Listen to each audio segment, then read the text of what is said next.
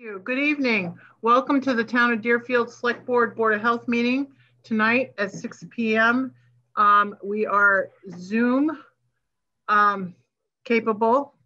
And Trevor, can you read the Zoom information? I can, sure. Welcome to the Select Board of Health meeting, January 27th, 2021. It is 6 p.m.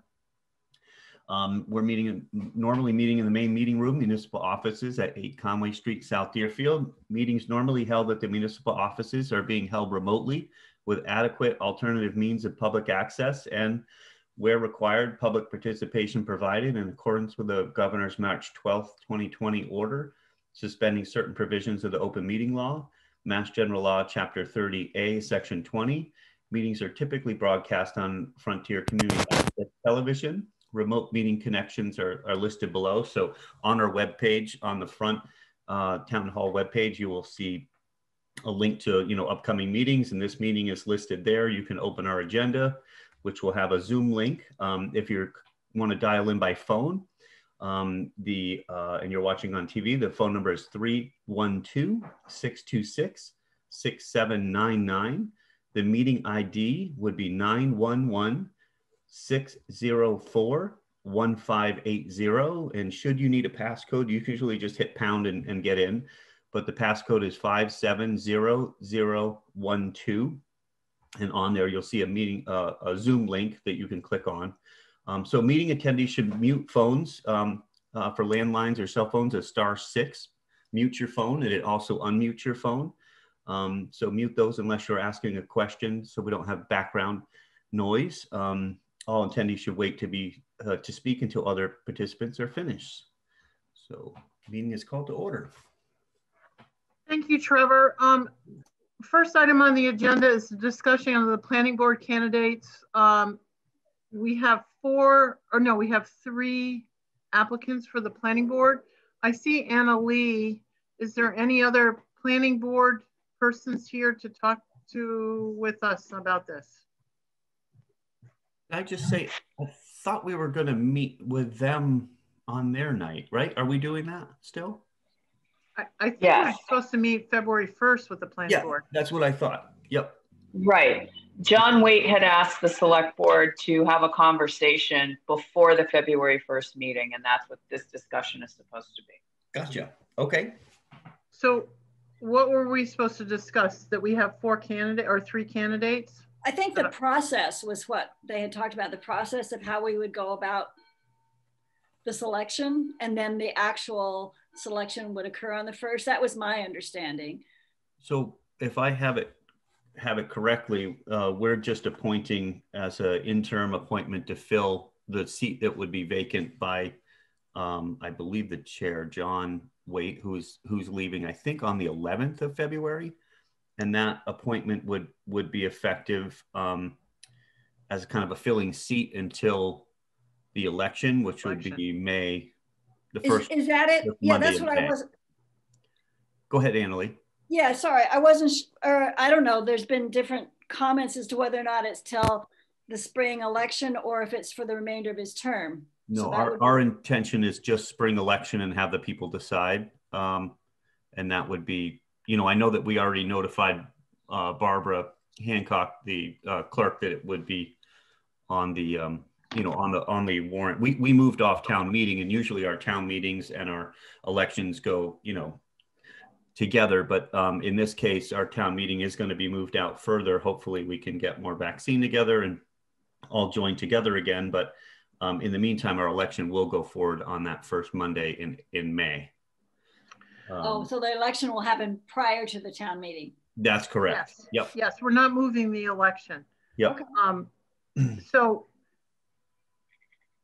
normally what has happened in the past is the planning board looks at who's applied, and then they discuss it and recommend, to us as a select board, and then we discuss that with them. And we actually are the appointing authority, but so I don't really know what else is there to discuss. I mean, I feel fairly comfortable with that process. It's just that I would want to make sure that people are aware that, we have Mark Brennan, Lori Busada, and Kathy Watroba have sent in letters of interest. Yes, Casey. We also have a letter of interest from Stephen Pistrich. That came in too late for me to print out for you guys. Okay. To put in that. Yep. All right. And I did forward it to members of the planning board. Okay. Okay. And I think Anne, Mary, and Rachel. Okay. We were confused. So there's one question I have for Annalee. We've received 4 letters of interest about this. And I was a little confused talking to Jennifer about passing the information out.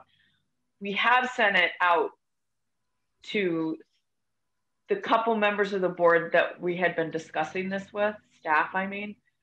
So I think it makes sense for us to push this out, the letters we received, Carolyn, to the entire planning board in a blind carbon copy, which is what I would do. But I wanted to ask that question here because I don't know if the planning board members have received, and I asked Carolyn this earlier, if the planning board members have received any requests or letters of interest directly to them. Right, maybe not to us, right. Yeah, David, are you okay with that if Casey does that? Whoops, you're muted still.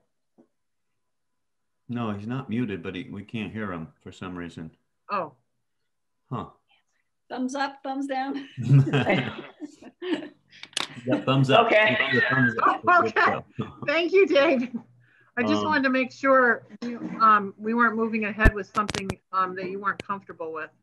Yes, it does make sense. So I will send those vacancy or those appointment requests out to everybody, Annalee, tomorrow when I get back.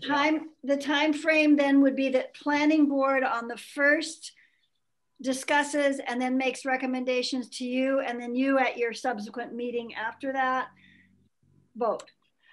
I don't know where the planning board is on that. That would be my normal. Yeah. Carolyn, that would be how we would normally handle it, right? I just wasn't sure. This is Trevor. I just wasn't sure if the planning board wanted us to attend their meeting to discuss those options with them, or, I mean, if they're okay with, deliberating amongst themselves, they could let us know, through to Casey, that they'll take it under advisement and then recommend to us, and then we'll decide at our next meeting if we move along with that decision or not. And well, sure we the would. reason why is can David make the meeting on the 1st? David, are you okay with the schedule wise making it on the 1st? Sum up if you can. Yeah. Okay, so David can make it on the 1st. So I think if Trevor, I know it's another meeting, but yeah, if we could just show up, yep, then it will be a lot less back and forth. Sometimes just a quick conversation and we can address it versus, them sending us some recommendation and then we'll go back and forth with them. I mean, it could be whatever. Yeah. I think it's worth just getting together. Yep. Actually, how I had written just in my own calendar, planning board, select board, joint meeting for appointments. So I think that's what the planning board is counting on. Okay. Okay. Well, yeah. I just think it makes sense. We do have a, yeah. Just make we sure have posted. Exactly. We have the posting already done. Okay. I just want to make sure it's posted correctly. So then we'll just show up. So, all right, Annalee, thank you. Okay. Can you hear me now? Yes. Yes. Yep. David, that's great. Hey, you got 2 different screens. We have 2 Davids. Yeah. I gotta sign off on the computer. Okay. Because the computer's screwed up again. Okay. Okay. You should, next time you get a chance to bring it in, why don't you drop it off, David? And we can take a look at it. I was going to throw mine out the window the other night, so. It took me almost a half an hour to get on. So it was pretty sad. Okay. So we have resolution on that then. We're going to meet on February 1st at 7 o'clock with the planning board. Yep. Okay. And Casey, you're going to forward all the letters of interest that we have And if the planning board has received any that we haven't seen, can you make sure it gets forwarded to us? Yes. So we have the total pool. Okay. Right. All right. Thank you. I think we have to wait till 6:30 on the We do. Hearing on the liquor transfer, because that's actually a public hearing thing. Mm-hmm. Chris Curtis is not on, is he? No, and neither is Zach. So Okay, Zach, we can. Cherniak is coming as well. But I see Mr. Johnson is the other person here, Casey? Can you tell? Mr. Mono? I do see Mr. Johnson. I just want to apologize up front, Mr. Johnson. I know you're very distressed and I totally understand. Casey, do you want to go over the tie and bond letter for Mr. Johnson? I know that was sent out later. Yes, I didn't get a chance to read it yet. So yeah, if we could take a minute to that go was, over it while we talk. well, that was one of the reasons I had asked Zach to come to the meeting. You want to wait to talk about that then? With Zach? I wanted to wait to talk about that because I wanted Zach to help address it. He's our construction oversight engineer. Yep. Okay. We can do other stuff. Yep. All right. I actually see Kim Ruddock on the high cam. Yeah. So Mr. Johnson, if you don't mind waiting, we'll hold off a little bit so that we can have our engineer here with us. And again, I'm very sorry for everything. I know you're distressed. So we'll work with you in a few minutes. So let's move right down. Let's go to the sewer abatement since Kim is on. Trevor and David, did you have a chance to look at the sewer abatement? I have briefly. I haven't really had a chance to study it yet. I was going to look at it tonight in this meeting, and then normally in the years past when we go through abatements, that I usually take a week or so and just look, try to get some backstory and understand them. I'd love to hear from Kim tonight, what's going on. So just instead of making a quick decision, I'd like to hear the information, get some backstory, and then maybe make a decision. Perfectly okay. I did do the math. It does seem to work out, but Kim, why don't you give us a presentation? Yeah, what was happening? Great. Well, John Fazio, who's our CFO at Pilot, is also here. So I'm gonna let him do the presentation, and I'm also here for questions too. Okay, great. Absolutely. Thanks, Kim. So, hi guys. Hi.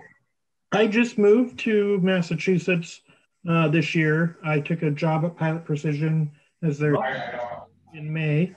And then I ended up moving out here in the very beginning of August. And so I'm new to the area, but at first, some of the accounting was a little bit, as I came on, the prior CFO had left, and all the rest of the accounting team had kind of gone before her. And so I kind of had my hands full for a little bit, just trying to get on kind of top of everything. Mm-hmm. It was weird for me not to see a water or a sewer bill on a regular monthly basis. It was just what I was used to at home. And so then when I finally saw our bill that came in, I was shocked at first. I thought that there had been something going on. So I went back and looked through all the bills that we'd gotten. Obviously, we're a new facility there. Right. Just a couple of years old. A couple of years ago, we had construction finishing in 2019. And then in the fall of 2019, we installed like 58,000 square feet of lawn on the side of the building, where it's plotted to be able to be another building, or the other second half of the building to go there. But until then, Eric wanted it to look nice. So he put like 58,000 square feet of sod in, and he put a well in to be able to water it with. But the well never worked. I was here in May out there trying to help them get the sprinkling system going. And no matter what we did, the well just kept plugging up and we could never get water out of it. So they had to go back to watering from the city. And so they watered from the city all summer. And I know that we used more water than normally would have, but it was all outdoor irrigation for the sod. And I think it's pretty evident by the bills. If you just go back and look you know, what we used during the winter, we had like, you know, 53. Yeah, 58,300 gallons or something. Yeah. And then to go from that to 1.8 million gallons, that, I mean, it seemed very, very evident that there was something going wrong there. So I actually don't know what the right approach is as far as what to ask for to try to prevent this in the future. I you know, recommendation was maybe we could get a second meter, one that's just. I was going to say, we usually recommend, if this is going to be a long-term situation, we actually recommend a second meter. But what we do is it's usually capped at 125% of your winter usage. So that's typically for residential use, and we don't abate for industrial. However, this obviously is a unique situation, and we know that, you know, 1.8 million gallons didn't go down the sewer. Right. So I think, you know, part of this is that I think we just need to look at our regulations a bit and kind of get a policy together about this situation. And I think there are others that have, you know, farmers and that kind of thing who put water on their crops during the year from, you know, not from a well like you were trying to do. Yeah. And that's why I was thinking if we had, you know, a week or something or so, or maybe before the next meeting, we could gather this information today, try to come up with a policy and make sure that it's fair to the business owners and the sewer system. But typically for residentials is what Carolyn was saying, that right. Residences they only pay 125% over their winter bill, because we know a lot of people wash their car and fill the swimming pool and water the garden, that kind of thing. So, and we know that usage is a little bit more, but, you know, so we just cap it at 125% of their usage for the winter. So we'd have to decide, you know, is that the policy for businesses as well? And when I did the math, what even though the sewer rates went up to a little over $14, the 72.8, which is what you had before, 72,000 was what would have been 125%. So your sewer bill is just over $1,000, and then you add in your connection fee, service fee, so it'd be like $1,152 is what the math that I came up with. So if we have one other sewer abatement. So if Trevor, if you wanted to put off the final vote until our next meeting, that's fine with me. But I would be in support of, you know, rebating money that obviously was spent on the lawn. Yeah, I just want to talk to Barb about it as well. Go ahead, Casey. Your thoughts? So the deadline for the billing has gone past. It was Friday, and they're incurring demand fees, interest and demand. So I would ask the board to consider that because again, each day you accrue interest on that bill. There is an anomaly here. If you look, I did a quick spreadsheet for myself just because I couldn't see it the way I needed to see it. So their first bill was $720,000, 20,000 gallons ish, and then the second bill, like John said, was 58,000. I think it was 300 gallons, and then we jump up to this 1 million. Now that's the only history we have. This is a completely new business, so it makes it difficult to go back and do a comparison. The other sewer abatement, I was able to look and see what the fluctuation was. In this case, there isn't as much. So what Carolyn said about, you know, the change in the sewer rate, and the only number that we really have that seems like a reasonable one is the 58.3 per gallon. Right. That sort of makes more sense to me because we really don't have that tracking method that we would have with an existing user. However, I did hear the board say at the last meeting when we discussed sewers that generally you ask people that are going to be doing irrigation to put in a separate meter, and that would be a separate water meter, correct? Mm-hmm. Yeah. Yeah. Okay. I just wanted to clear that up because I knew John and I had talked about that. Yeah. Yeah. So I just want to bring that up because it will affect demand on this. And the other, yes. And the other well, then I mean, I don't have a problem Trevor. Well, let me just say here, the other issue is that as we deal with Frontier, you know, we don't, as a town, and John might not know this, we don't read the meters. So the water department reads the meters, and we just have a policy of basing our sewer rates off the water usage. Yep. Yeah. And then we come up with a formula using that. It's our best kind of way to do it. So we have nobody to come out and read the meter and decide between the two. What we do with say the high school, who has big athletic fields, they have a separate meter once a year, on the same day every year. They snap a photo of the meter and send it in to us. And then we have the ability to kind of go, okay, you use this much in the irrigation, and we subtract that from the total usage in. So it's a little more, you know, it's creating work on our end to try and figure out, you know, how many people have meters out there, what we're going to, so that was what I meant about kind of making sure we had a policy that was accurate, and right. and that you would. Well, we don't, you're right. Sending that in. So I mean, is the issue of just, you know, abating the interest on it? I mean, I'm not sure what the real rush is. I don't think we can. The problem is we can't, legally, we can't abate the interest. So, or the demand fee. Yes. Or the fee. Yeah. I'm pretty sure. This is you can only abate to the billing itself. Right. So, and this is a giant bill. I mean, this is. And it's a giant bill that has, it's a complete anomaly. Yes. Like I looked at it 3 times. Here's the I know. The other issue is that Frontier had the huge anomaly. Memorial Field had a huge anomaly. Everybody put on like 1.8 million gallons of water onto their fields this year. That's just something to talk about in itself. Like how much water we're using in town. That's a ton of water. Frontier, they did 1.8. You know, we've got 1.8 here. We have a massive amount. And I know it was a dry year. So Kevin, want to speak to that a little bit? Yeah, if I could. I think, you know, to be fair to Pilot, the 58,000 would be a reasonable number at this point to utilize. An abatement, and again, this is just my recommendation, abatement of that would be a one-time, under the understanding that they do install a water meter. If they don't install a water meter, this will be a one-time only. That's just my recommendation. No, I agree with that. Yeah, that makes sense. And then for us to set that policy of, okay, so how do we get that reading?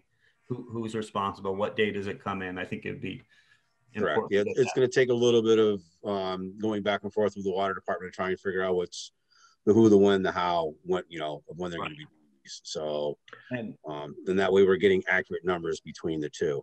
That would be my recommendation. Carolyn, were you talking abating 120, no more than 125% as we do for residents? Right. I was going to use the same. To be fair. To be fair, because that has been, you know, that's a residential policy, and there is, you know, potentially there is a little bit more use during the summer, even if it is a business. But I felt comfortable doing the 120%. $1,100 bill is certainly more reasonable than 26,000. Yeah, and that is not fair to our businesses. Our business is already having a hard time, and you know, we know that the water didn't go down to the sewer. Exactly. So, they only have 30 employees, so it's not like. Right. So it would be abating 100. Explain to me the 125% thing, because I'm confused. So you multiply the 58,300 by 1.25. Yeah. And you get 72. I'm not sure if I wrote this down somewhere. Oh, you get 72,800 and some odd gallons. Okay, and then you multiply it by the sewer rate, which is 14, wherever it is, 14 something. Yep. And 1436 per thousand. Right, and then so you get a little over $1,000, and then you add in the service fee, so it's about $1,100 bill versus the 26,000. Right. Or almost 26,000. I'm just going to need to know by tomorrow so I can tell Sarah if you guys do vote this. Yeah. Okay, I'm voting 100 and I make a motion. Well, where's Dave? Dave, are you okay with this?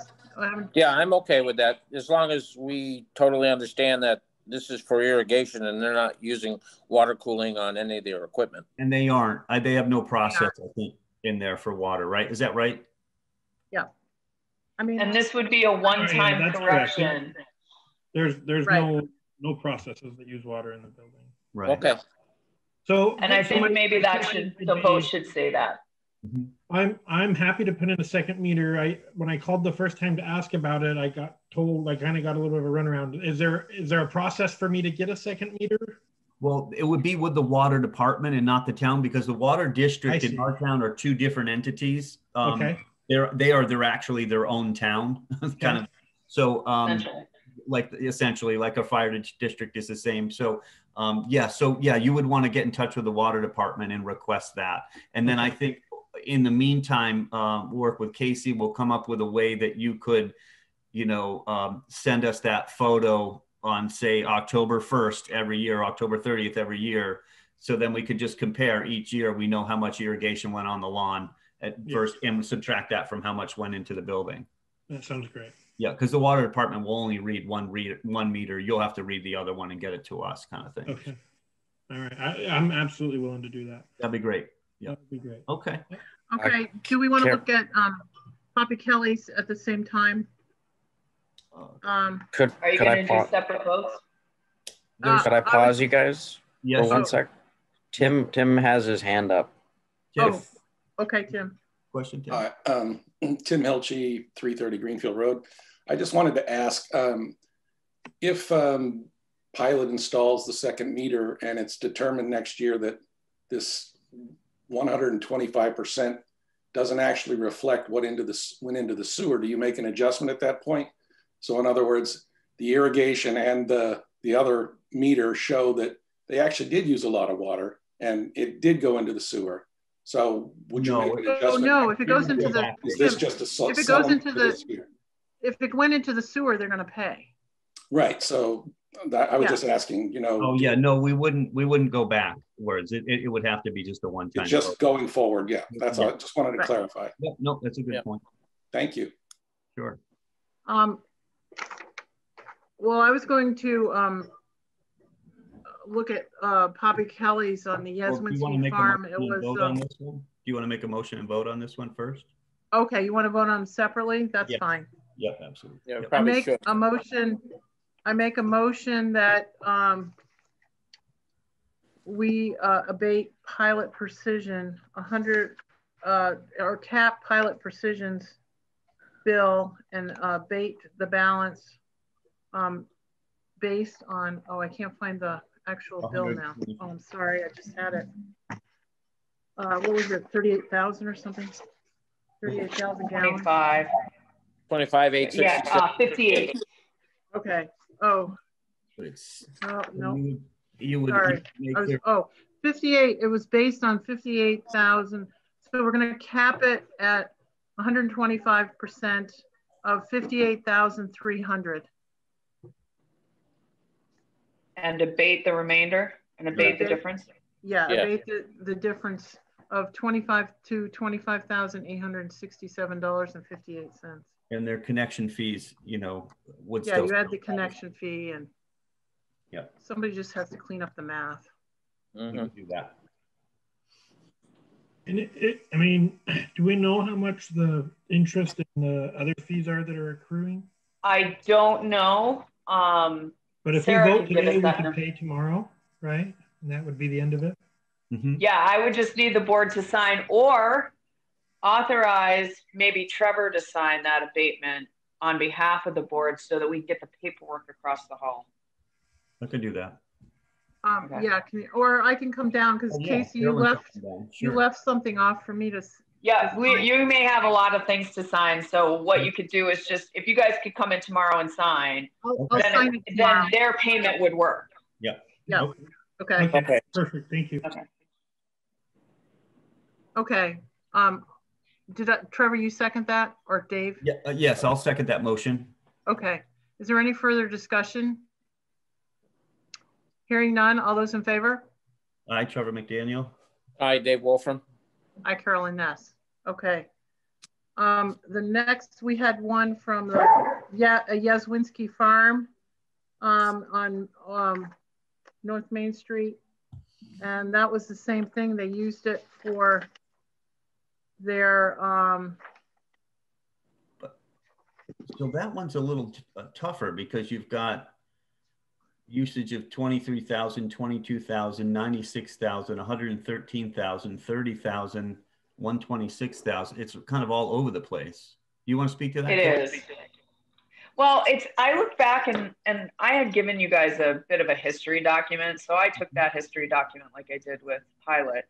And I basically looked at it to see what the fluctuation was. And so from 2018 to 2020, there's specific areas where you see significant fluctuation. And that looks like, for the most part, it's the billing, the summer billing, except for one, which was a winter billing of 96,500, and that was billed out 5/1/2019. Mm-hmm. So, but there's at least 3 billings in the last 2 years where it's been over $1,200.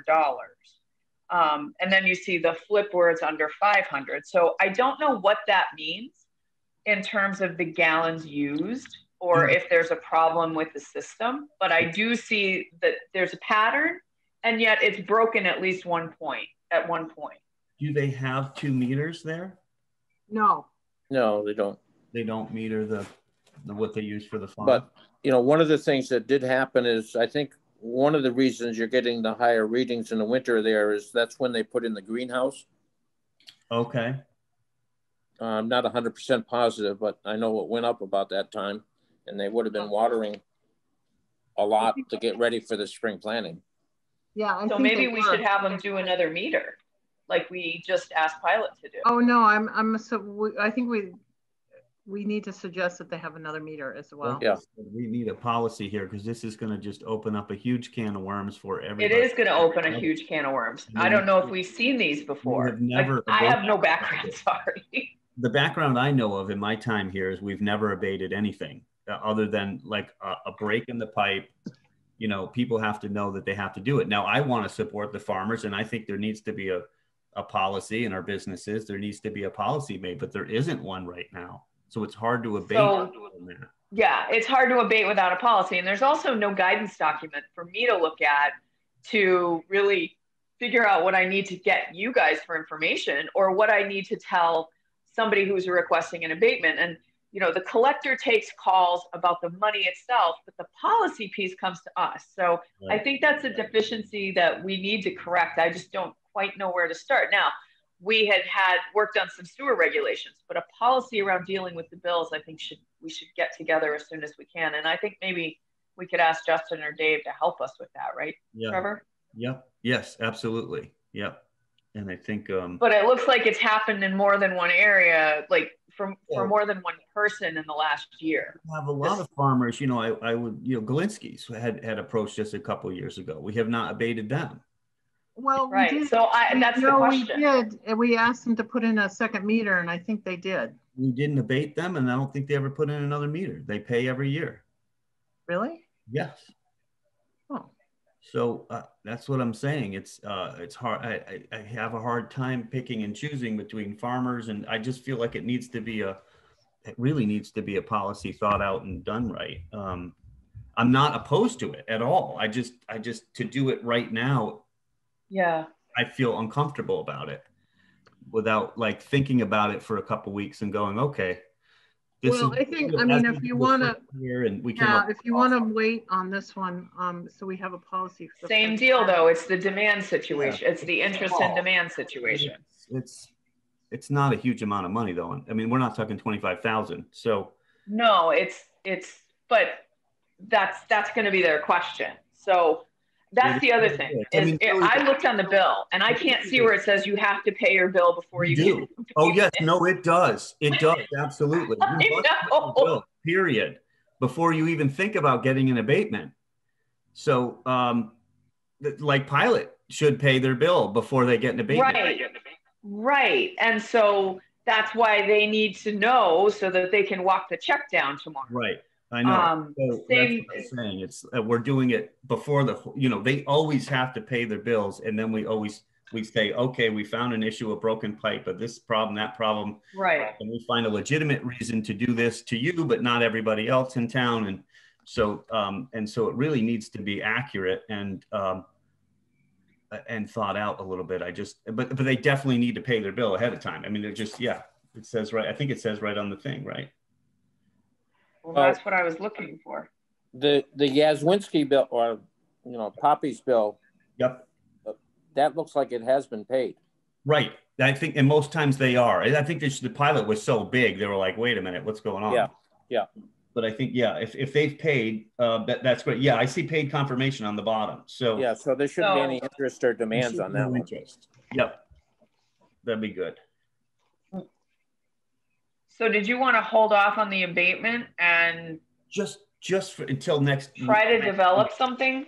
Yes, I think it would be fairest to Barb in the collection office and other residents. I'm talking businesses. I'm not interested in everybody in town putting in a meter because they water their lawn. We've had this discussion for 5 years. That's not happening. If you want to, that you're already getting abated only 125% over your bill already. So right. if you want to run your meter past November or past October, that be my guest, but you'll have to pay, everybody is aware that you've got to pay the bill because we don't have any mechanism in place. I mean, the amount of money we would have to then increase our sewer rates to pay somebody to drive around and check everybody's meter. Right. You're going to pay more that way than you are this system. So I thought long and hard about this because I've been asked multiple times by different residents of different areas of town to abate our bill because it goes on the lawn. And while I understand that, we just don't have a better system at the moment. So you can't be running your irrigation. And I understand that's different with a farm or a business entity that, uses it to produce, crops and that. So that's where I was asking, are we talking about coming up with some sort of a business policy or an agricultural business policy, or exactly. Because I think if that's the case, then I think it needs to encompass any business in town. And it has to have clear lines like that photo is not our responsibility. If we don't have it by the time the bills go out, we're not going backwards to chase any abatements. They have to put it in. There has to be responsibility on their end if they're going to be doing, putting a separate meter in and letting us know for a business or for a farm. I worry, we can't do it for every resident in town. It just isn't going to happen. Well, putting a policy together, yeah. We probably are going to need to develop that language and do some work on it, but we also need a deadline. It says 30 days. I thought, didn't 30 it? days for what? Abatement deadlines. You can only request abatement for 30 days. I don't recall. Okay. So that's just a side question. I'm shutting up now. Okay. Yeah, we can check that out. Well, but I do want to help. I mean, I completely understand the question and why they asked for the abatement. I think we can come up with some help there. I just want to make sure it's done correctly. So do you think, Casey, you can find some language somewhere? I do. I think I can, and I would need to run it by you guys. Yep. Yeah. I would like to see it before our next meeting so we can actually vote on the abatement for the next meeting, because otherwise, that'd be great. You're dragging it down the road. Yeah, no, I get it. Dragging it. Well, I will say this: we may need, if we're going to do a policy like that, I would just like to check and make sure we don't have any hearing notification requirements. Mm-hmm. Yeah, but what I can say is we can do the draft policy. We can technically agree to it and continue refining it, but we can base the abatement on a policy. Okay. Because, we're not prepared to come up with, language at this moment. Right. But I think we can come up with something and make sure it's fair to the users. I mean, and just so everybody realizes, we abate, right? That's less money we have to run our sewer system. And guess what? We're doing $1,900 worth of sewer work just on one plant. So it all comes around full circle anyways. I just, it It's just got to be fair to everybody. Yeah, well, you can't penalize people that are more. Of course not. Of course not. But it just, you know, when we don't have the money, we still need to raise it to do all the work. So yeah, one way or the other, everyone has to pay, but it should be fair to everybody. Yeah. And I think we can get there. I'm sure. So. Okay. So let's put this on the agenda for next, our next meeting, Casey. Okay. Which is February 10th. And can you just let Poppy know about this? Okay, so that she doesn't wonder about it. Okay, so I think we can go back. We're now at past our 6:30 hearing for the liquor license. So everyone, Dave, are you okay with the abatement issues and stuff? Yes, I am. Okay, so let's move back to the liquor license transfer. Trevor, can you read that, please? Sure. Yep. Notice of public hearing. In accordance with the Massachusetts General Laws, Chapter 138, the Select Board, acting as the local licensing authority for the town of Deerfield, hereby provides notice that they will hold a public hearing Wednesday, January 27th, 2021 at 6:30 p.m. in the main meeting room at Deerfield Municipal Offices, 8 Conway Street, South Deerfield, Mass. 01373. On the application of H&M Brothers, Inc., DBA Deerfield Convenience Store for transfer of annual wine and malt beverages off-premise liquor license, change of manager, and pledge of license, ABCC license number 88867-PK-0267. The premises is located at 513 Greenfield Road, Deerfield, Mass. 01342. Verbal comments will be accepted at the hearing, and obviously we're not meeting at the 8 Conway Street, South Deerfield. We're meeting online with all the same appliances from the Mass General, Massachusetts Governor's change of order. The dial-in number, of course, everybody's on here already, but is 312-626-6799. The meeting ID is 911-604-1580. And should you need the passcode, it's 570012 for anybody listening that wants to call in and have comments. Okay, I see Christy's on. Christy, do you want to give us a presentation? Hi. Yeah, can you hear me okay? Yes, we can. My client's with me here in the conference room, and then Welcome. the other, Rakesh Parikh, is going to be he's the manager, the liquor license manager. Okay. So my clients are buying the store from the current owner. I think the current owner's retiring. Okay. And they're basically going to operate pretty much the same way. I think they're going to probably add some new things and rearrange, the store a little bit, make some improvements to it. Mm-hmm. Biren Patel is also a part owner of Mock's Chip and Ale in Northampton. So he's got a lot of experience in that. And both of these men are TIP certified. I emailed the TIP certifications to Pat I saw that today. Thank you. Yeah.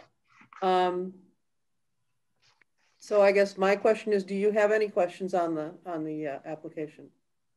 Well, my concern always is TIPS training and how, and just a statement that we're very, very serious about compliance with our rules in town. So Dave or Trevor, do you have any questions? Yeah, I would just echo that. I appreciate the TIPS training. We, we do take very seriously and we'll check, often without notice. Yeah.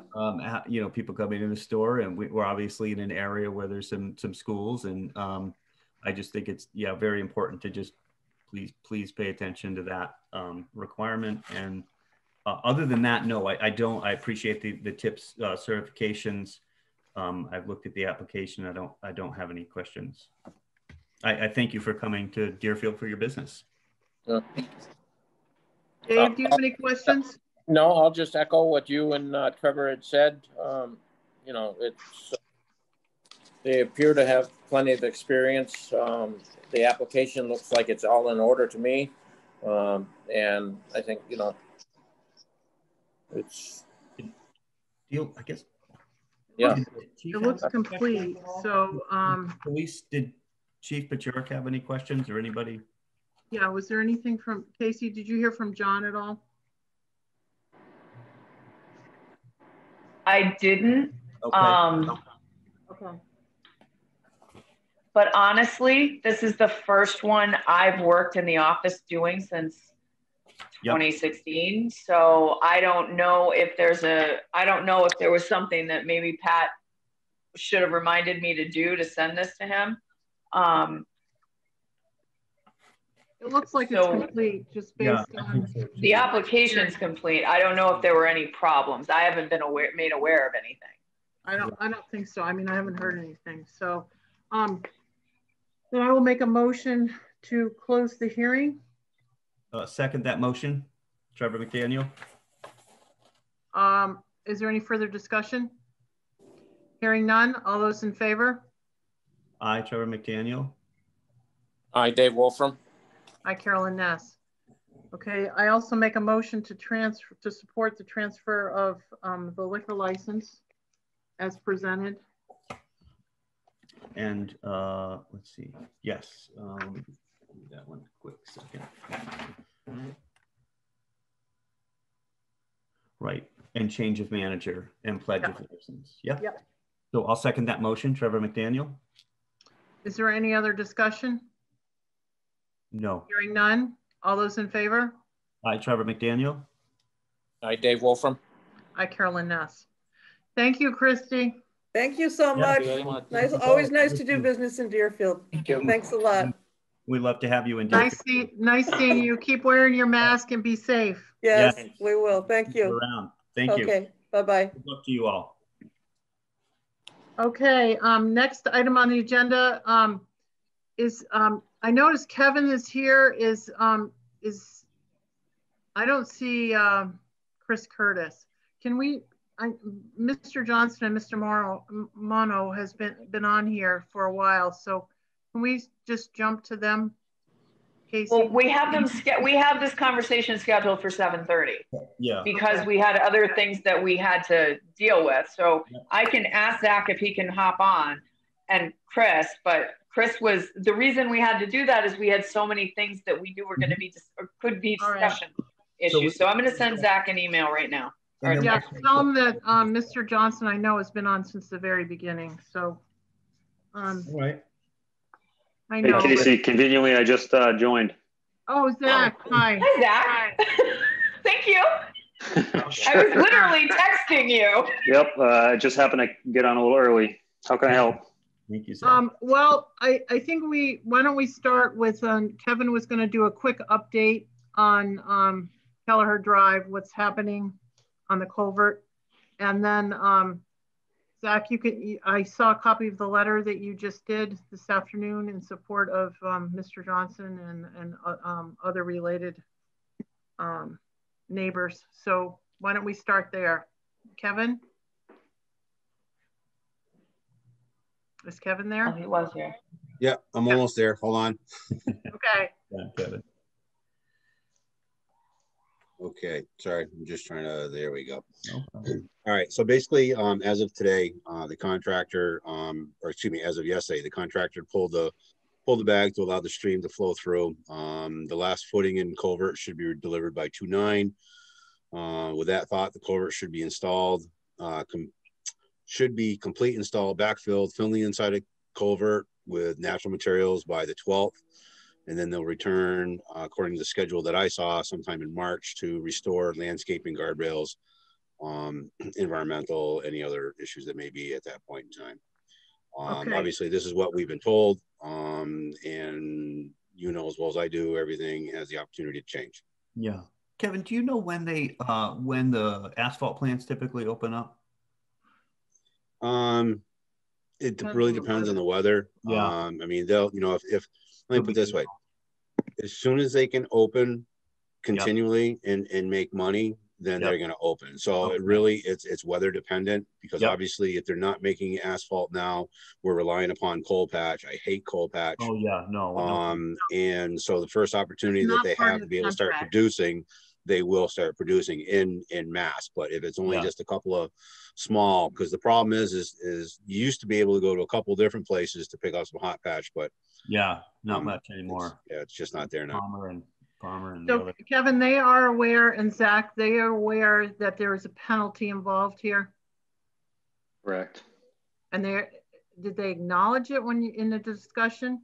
I mean, I don't want this to be a shock. I mean, we verbally told them, you know, liquidated damages are one of those things that are often used as a threat. It's in the contract for the reason of exactly the, you know, position we're in now. So the clock is ticking. We've made them aware of it. We sent back a change order review letter today that mentioned it again as well. Okay. So, you know, we're doing everything we can to motivate these folks to continue to work and continue to get the job done. There may be some options, you know, having them come back in March and a delay time, you know, a period between, you know, when they finish most of the work to coming back to restore, you know, maybe there's other options with that, you know, a different contractor or somebody that's going to be more responsive in the springtime, but that is a conversation to have. Yeah, I think it would be actually worse to try to switch out the engineering. I mean, the contractor at this point. So, I would not recommend that. No, I don't. I mean, we're too close. Really, I know we are. And again, I know it's been very stressful for the neighbors. So could you just, I saw the letter that you sent out later this afternoon. Could you just describe it a little bit, Zach? Because normally we would take the complaint letters of damage and forward it to the bond holder, you know, it's insurance coverage. Sure. So what you've done, Zach, is allow or support the letters of damage, that we would make sure that your letter gets along with the letters of complaint. Yeah, absolutely. Can I share the letter on screen right now? Yes, or? yes, Sure. because I don't think the neighbors have seen it. Okay. Yeah, it just came in late this afternoon.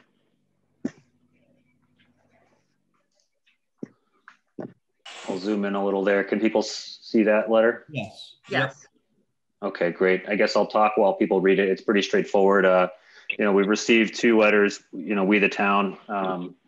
You know, there was one letter, you know, with a list of complaints regarding the noise and the construction activities that have been, you know, taking place out there, understandably so. And then the second letter was, you know, a claim for Mr. Johnson talking about damages, more narrative of the damages, not a dollar amount. And that, you know, there's an open insurance claim on his end, et cetera. So I'm glad you guys had me attend the meeting tonight. I can explain how that works. So when the town hires these contractors, in the contract, there's provisions for, you know, a certain amount of insurance they have to carry, the type of insurance. And there's language in the contract that defines, you know, that they can't cause, you know, damages to private property. And if things happen, they need to fix it. So the proper avenue here is kind of what we did today. We took the claim, notified the contractor of the claim, suggested they either, you know, meet with the, you know, person who has the claim and talk about what the issue is. And if there's no resolution there immediately, then, you know, it goes off to their insurance companies, and the insurance companies figure out how to, you know, correct those damages related to construction. So the easy ones are the stuff outside the property, right? So, you know, tie and bond and the town is obviously heavily involved with observing the work. We know the damages that have occurred to private property, to town property. All that stuff is part of the restoration of the job at the end of the day. So, you know, a little patience, you know, be appreciated to recognize that the job is dragged out a little bit for various reasons. But at the end of the day, we do intend to make sure that the site gets restored to equal or better than what it was before. And I'd be happy to attend a site visit, you know, at the time where we think stuff is restored, and make sure that it's up to par with whoever's property was damaged. The interior stuff's a little different story. That stuff should be, you know, through the contractor and through their insurance. But that's in place to specifically deal with issues like that. Normally what would happen, again, is it's a homeowner's claim, and the homeowner's policy would pay for restoration, and then the homeowner's insurance company would lay a claim against the insurance of the contractors. So it's between the insurance company and they, I mean, obviously we're going to support and document that things did happen, but the insurance companies actually go after each other, and that's how it's resolved. So it's not, I mean, Zach will help, Kevin will help. We'll make sure that nobody is left holding, you know, these awful damages without support. I don't know how Trevor and Dave feel, but I'm very sorry that you're so distressed.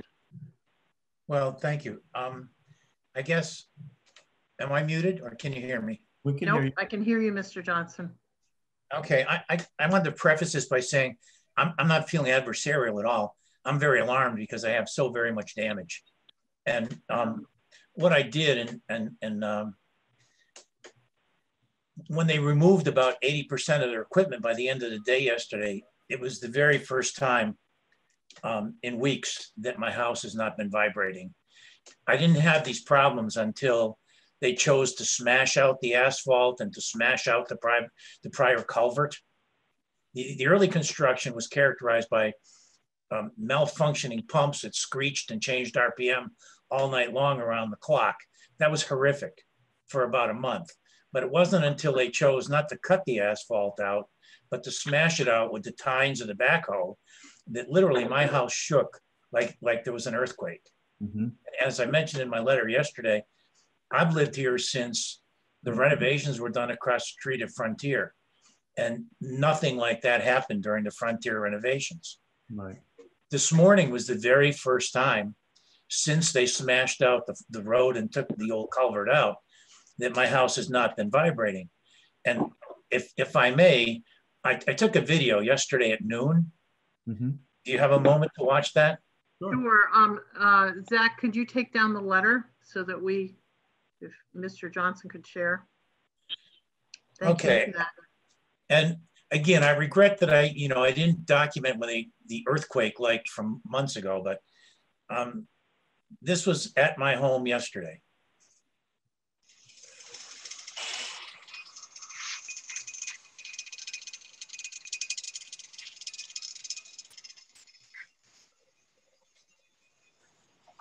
Can you hear it? A little bit. Yeah, it's hard over the computer. It's okay, sir. I honestly, we're not doubting you how awful it is. I read your letter. I have to say. Thank you. I mean, my concern, and the reason as I mentioned yesterday, the reason they're keeping the claim open is because by the end of the day yesterday, I had more damage. When the adjuster came in, prior to his bringing in the structural engineer, his initial statement says type of loss, foundation damage. So the house rocked enough that I have some pretty substantial damage. And I appreciate it. I appreciate your advocacy, because when I spoke to the insurance people, they said, well, it's not clear how much the homeowners is going to actually cover, if anything at all. And I said, well, then do you go after the insurance of the construction people? Well, we don't know that yet. We won't know until we see what all the damage is. So I've been kind of in limbo with this whole thing as the damage has been cumulative. Yeah. And my concern, and I'm very grateful too that you're, for your letter and your advocacy, because my concern was that people were just going to keep passing the ball. Yeah, David, that's not the case. The insurance that's in place, we require them to carry a hefty amount of insurance. They have the policies in place to pay for these types of damages. The one thing that happens is they'll probably meet you on site. You might get some feedback from the contractor that's, quite bluntly, oh, we didn't cause this. We didn't do that. At that point, your insurance company goes to their insurance company, the professionals come out and they do a more assessment, and you'll see that, it gets taken care of through their policy. Your homeowner's insurance shouldn't have to cover something that is caused by the contractor. The question is, what's the limit of that and how does that work out? And that is something the insurance companies figure out on the back end. you know, for all we know, it could be the same insurance company that insures you, that insures them. And then it makes it easy. Sometimes it's two different insurance companies, but the idea is, you know, we've all been in car accidents, I'm sure. Your insurance companies go to battle together and you generally don't have to deal with it much. The important thing is that you've talked to your insurance company, you have an open claim, all that data you have, you know, keep track of it. And that's the data you provide to the contractor's insurance, and they'll, you know, that's just more ammo for you to be able to come out. And you're right about your observation, because the 10 days ago, when they were doing more excavating, the house started to shake again, so much so that it was knocking cutting boards and things off the window casing in the kitchen. Yeah. And I went outside to talk to them. And I said, look, I know you're doing your job, but you're knocking things off the walls in my house. And his reply was, we'll try to do this a little better. Well, that doesn't change what's happening to my house. Mm-hmm. And so you know, you're right. And they're going to minimize anywhere they can. That was my concern, is that, again, thank you so much. Yeah. Zach and Kevin, is it possible, because both of you are on site constantly, you've been chasing this contractor, so is it possible that you could be there with Mr. Johnson when there is a meeting with the contractor, just as a witness? Sure.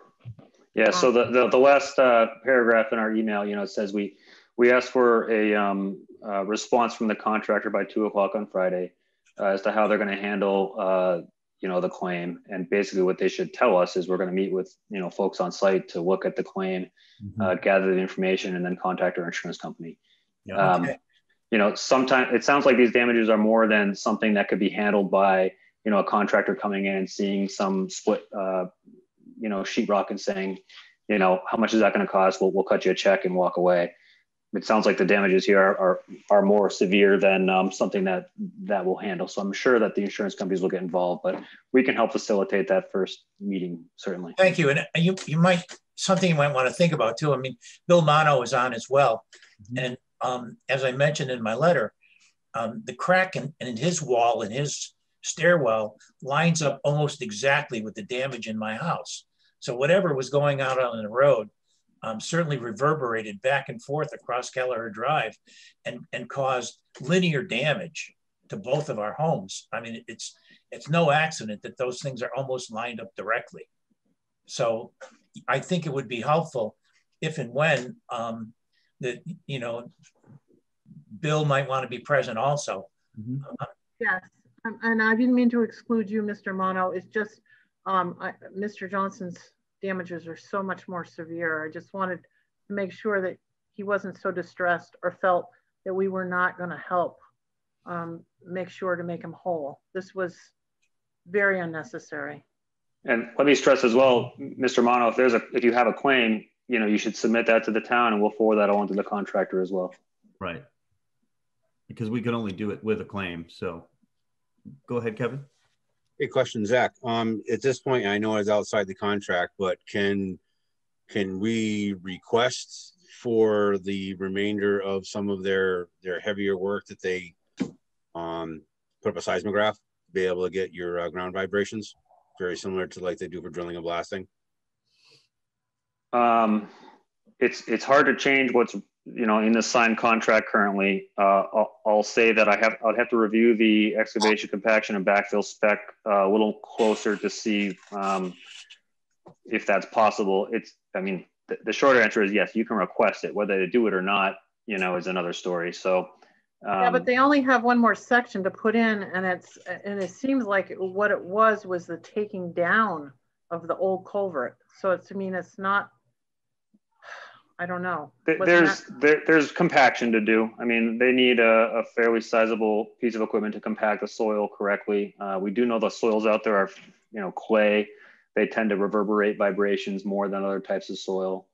The remaining work, you know, the heavy hitting, as far as I can see, is going to be that compaction. There's not a whole lot of more demolition to happen. So I wouldn't expect too much more in terms of disruption in that respect from here on out, but it's something we could request. Mr. Johnson? I have one one other thing as well. Both Bill and I have been very concerned about erosion. And I mean, they just removed the partial dams from the brook yesterday. So the water's been washing across our property. And I mean, yes, admittedly, we live in a floodplain, but the water's just been very peculiar.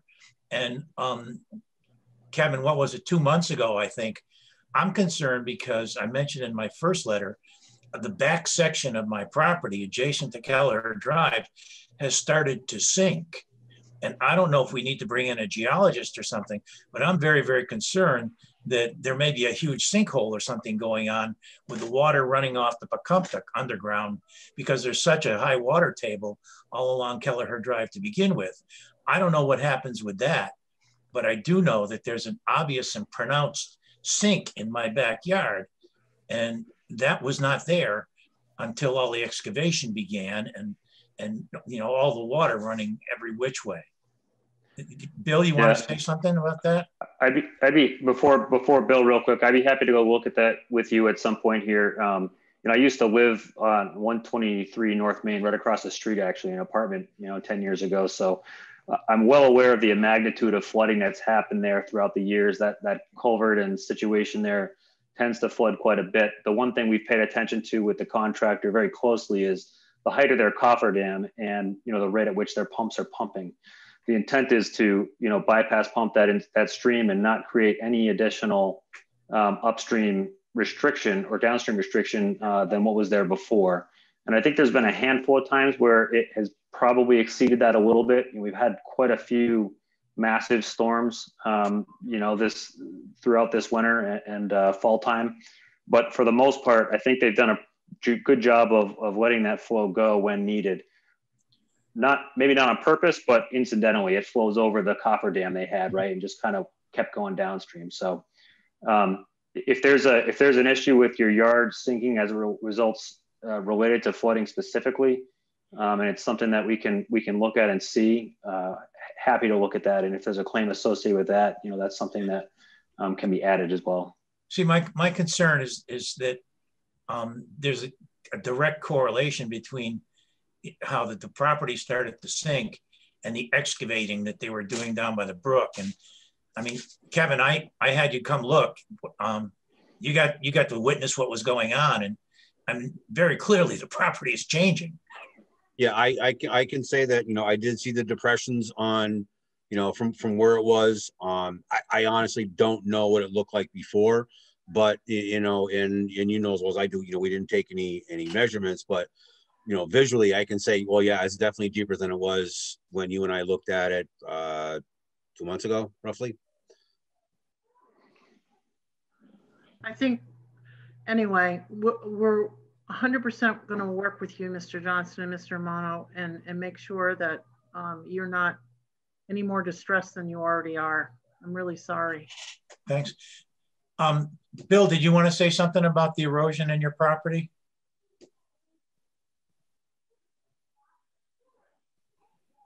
Bill Mono? I think you're muted still, Mr. Mono. Must have a mute button on or something. Not from... Yeah. We can't hear you, Bill. Doesn't look like he's muted. It looks like he's not plugged in. Yeah. Huh. The Dave Wolfram effect. Yeah. Yeah. iPhone works fine. The computer's. Yeah. Mr. Mono, don't feel bad. I had a horrible time yesterday. Doesn't work again. Mr. Mono, if it helps, I can share my screen with the dial-in number. That might help you. Well, okay.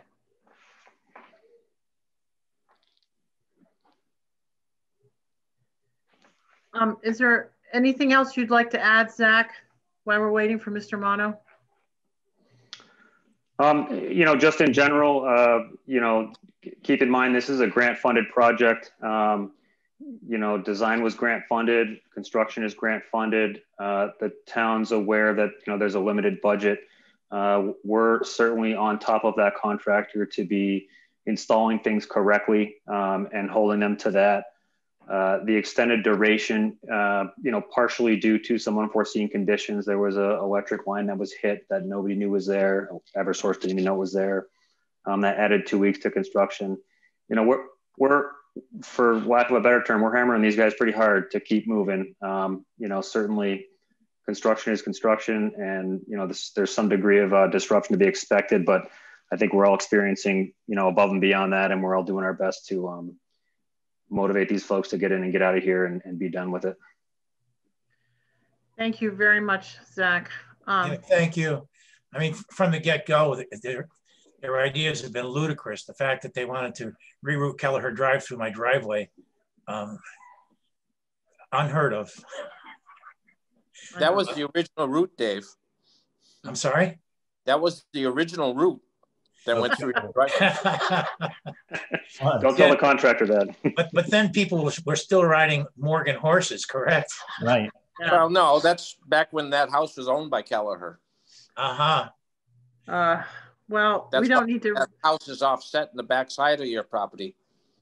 Well, we won't relive these used tos. And yeah, I know. And Mr. Johnson, but, thank you. And Mr. Mono. Bill and Dave, rest assured that, any contract, there's a bond that's posted and there's insurance. And the reason that's there is to protect everybody and make sure they're whole and everything's done. And we've been working with Zach, and he has been really, really wicked good with us, helping us, because this has been a very difficult contractor. I have one more request, if I may. If there is a meeting, or if it's going to be on the select board meeting in the evening again, could you folks contact me, because I'm still working pretty long hours, and I changed my hours. I was supposed to be working this evening, but I changed that so I could attend the meeting. And if I knew if there was something I needed to be aware of or attend to or be a part of, I'd be willing to do that. But Mr. Johnson, can you send me or call me and leave me a message with your telephone number? I couldn't find it. I can give it to you right now if you like. Oh no, it's then. No, don't do that. Oh, you're right. You're right. Never you mind. Just touch base with her, please, if you could. We don't want the whole world to know your number. Yeah. Good call. So, oh my Mr. Johnson, Zach and Kevin are very willing to help with you and Casey. So just get your contact information to Casey as well as Mr. Mono, and we will be able to let you know if there's anything coming up. Okay. Now let me ask you this question: can I reach Casey? Can I reach you on the website, or how do I reach you? You can reach me either by telephone at the office. And that's on the website, or my email is on the website as well. Okay. If you look at the staff section, the select board office section, my email, Jennifer's email, and Pat's email are all on there. All right. I'll get something out to you then this evening or tomorrow. Thank you very much. Thank you all very much for your assistance and your advocacy. I've been feeling very helpless about this whole thing. I know, and I'm so sorry you were distressed. It's awful. Thank you. I love my house. I know. We love it too. It's very. Well, thank you very much. Yes. Thank you. Okay, next item on the agenda. Chris is here. Chris Curtis. Do we need Zach for this at all? No. Okay. All right. Zach, thank you for coming.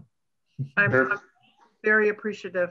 Yep, as always, call with any questions. Take care. Okay, thank you. No, I thank you very much. I appreciate all the work. This was really has not been pleasant, so thank you. We'll get through it, and hopefully no additional funds from the town needed. I hope so. Take care. All right, thank you. Chris, is Chris on? I am on, yes. Oh, great. Hi, Chris. Hello. Good evening. Good evening. The next item on the agenda is their Green Infrastructure Policy Committee appointments, the new MVP grant, and the MVP project updates.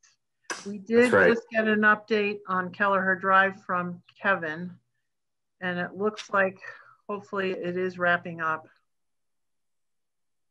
So go ahead, Chris. Okay, thank you. Good evening.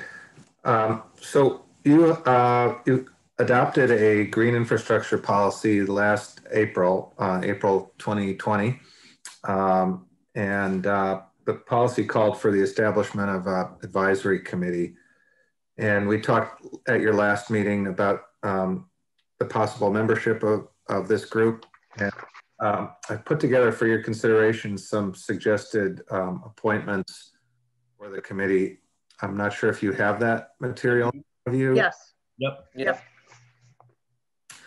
So the only thing they have, Chris, is they have the list, appointees list, because I was waiting to hear back from you about the comments I gave you on the other document. So I don't have that. Oh, okay. You'll need to screen share that. Okay. But they do have the committee suggestions. Okay. People's. All right. So I reached out to the planning board. See that Annalee is on tonight. Annalee volunteered to be the board's representative, which is really great and helpful. Thank you. Most of the other representatives are already on the MVP court that's been meeting for several years now. So those would, similar. And then why don't you read them, Chris, anyway, just so people are clear? Yes. So from the select board, Carolyn Ness, town administration, Casey Warren and Jennifer Gannett, DPW, Kevin Scarborough, police, John Pachorik, Conservation Commission, Tim Hilchey, planning board, Annalee, and I'm going to butcher your Wolf Cool. Committee, M.A. Swedland and Lori Busada, EMD, Lori McComb, and then building department, we need to find a representative from that. Well, that would be Bob Walton. Okay. I've talked to Bob and asked him to participate. So that would be our recommendations for the composition of the committee. And this group would meet every month or two to basically work on implementing the green infrastructure policy and following up on some of the things that are called for in that policy. Okay. Great. I will make a motion to appoint the people that Chris read. So it's a formalized committee. I'll second that motion. Trevor McDaniel. Is there any other further discussion? Hearing none, all those in favor? Aye, Trevor McDaniel. Aye, Dave Wolfram. Aye, Carolyn Ness. Okay, thank you, Chris. And thank you for everyone that's volunteered. It's additional meetings, but honestly, they are worth it. Okay. Wait 1 sec. Were you, Chris, were you working on a charge? Is that what Casey, wasn't there? She was going to update us on the new grant as well as projects. No, but what I was asking about is the charge of this committee. Oh. Because typically they need, language of like, this is what you do. Well, it's part of the policy. Green. I think the policy is the that policy, yeah. The policy that we did is supposed to be, we're supposed to be reviewing everything that happens and to the best of our ability, make sure that the policy is implemented. Okay, I'm good with that. Thank you. Okay. So go ahead, Chris. Sorry. So the next item would be a brief discussion about the next round of MVP grants. We received notification from the State Executive Office of Environmental Affairs that they were calling for an expression of interest from towns that would like to apply for the next round of grants. And that is due on February 26th. So it's not the full grant application, but it would be, an opportunity for the town to say that they're interested in applying and what generally the town would like to apply for. Is this new? This is new, isn't it? It is a new approach. Yep. It seems like they add something to the complexity of the applications. Casey? Well, actually this follows this letter of interest requirement is a new requirements for some of these other grants, particularly those related to the Community One Stop for Growth portal that they just created. They require the same thing, Chris, a letter of interest. So they want, basically what they want is an outline of what you intend to do, so they know when you send everything in, they have a chance to review it and they can give you feedback. That's, I think some of the intent is the state hasn't really been giving great feedback to towns that will help them achieve the grant itself. So that was from what I heard in my meeting about the One Stop for Growth portal today. I think that may be the intent, that they've gotten enough feedback that they're finally acknowledging it. Can I ask a quick question though? Carolyn made a motion. I didn't hear who seconded it and I didn't get the vote. I don't think there was. And that was the motion to appoint the suggested. You know what? I was just, yes. Trevor seconded it. Trevor seconded it and I never called. Oh, okay. Yep. I'm sorry. I was moving on. I was moving on to Chris's next part. So all those in favor? Aye, Trevor McDaniel. Aye, Dave Wolfram. Aye, Carolyn Ness. I'm really sorry, Casey. Thank you, Casey, for catching. I just didn't want to lose it.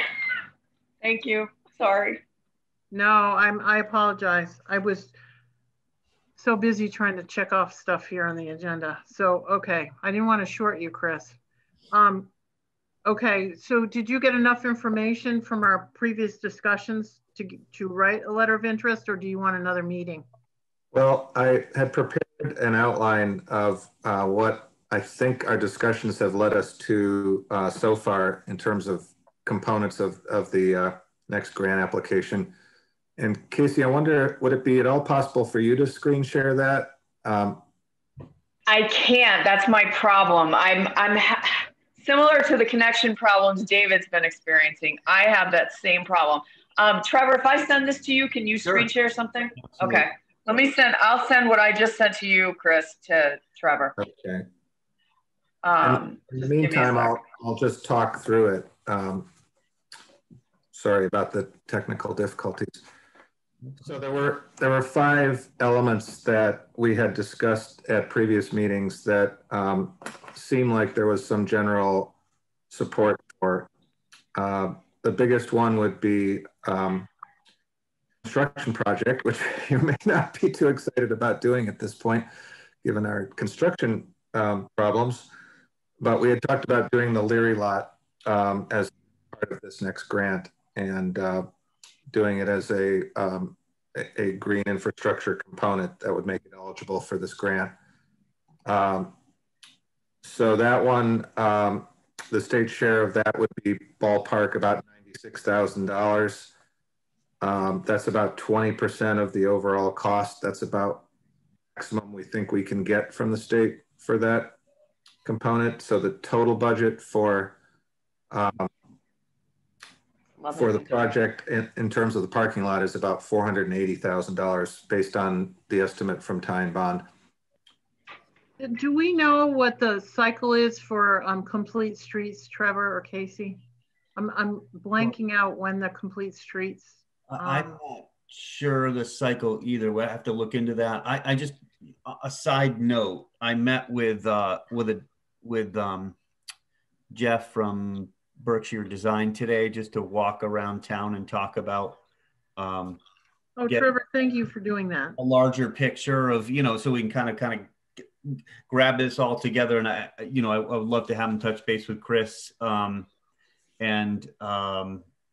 I did give Chris, I gave you your name to him as I think Boston was looking for information on our policy. And I thought maybe you might be able to help there or just provide some information.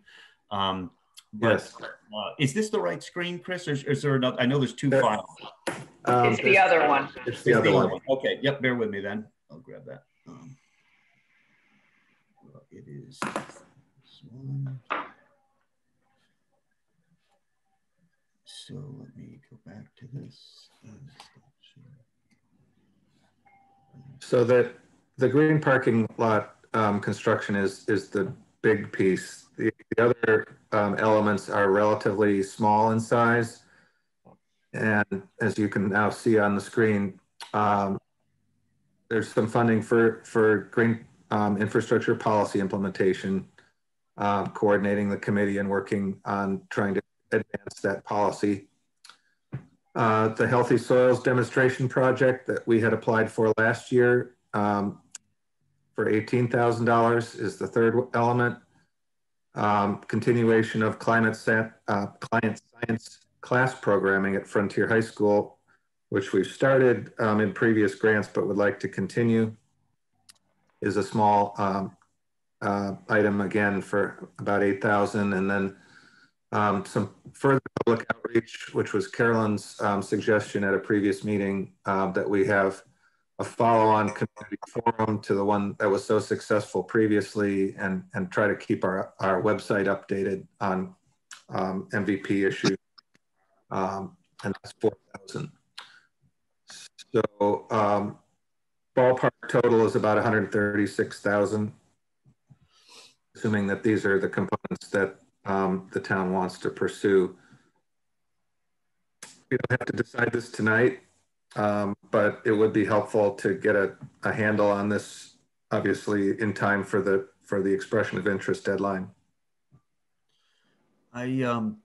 So Carolyn and David, I talked to Brenda and Barb today. I'm just thinking of finance, right? How much money do we have? We always know it's good to go after this stuff, but we do have some other major expenses. So I talked to Brenda and Barbara today, and I wanted to talk to Casey and you all about getting a meeting together. Either, I don't really want to do it on our next select board meeting, if we could have a specific date as it gets to budgets, but really just to maybe have a joint meeting with all of them and finance committee, just to talk about, we have to purchase or either go out to bid for another year on the land for the pickle factory, New England Baker's land. So that loan is due again pretty quick. I think it's June 1st it's due. And then, we'd love to get that sold for sure. And we'll work on that stuff. But then, and then we have all the stuff for the sewer, and we have to pay off the first phase, which is the clarifier at the sewer. So I just thought maybe as we decide on this, and I'm always for this program, it's been wonderful for our town, just kind of like put all these things out on a list, is to go, okay, these are all the things we got to pay for this year. Do we have the money for these, or which ones do we have the money for? Oh, you're muted, Carolyn, sorry. Yep. I know I have concern about the outlay on the grants. I'm pretty much. Oh, sorry, David. Go ahead. Well, it's just the budget is going to be very tight coming up, and what we have, unfortunately, what I call discretionary funds, is very low. I know this is important work to get done, but we've got to be very diligent and make sure that we're not overextending. I know the February 26th date is hanging over your head, Chris. And I apologize. Next week, unfortunately, I'm pretty tied up. I have an all-week conference I have to attend most of the days next week.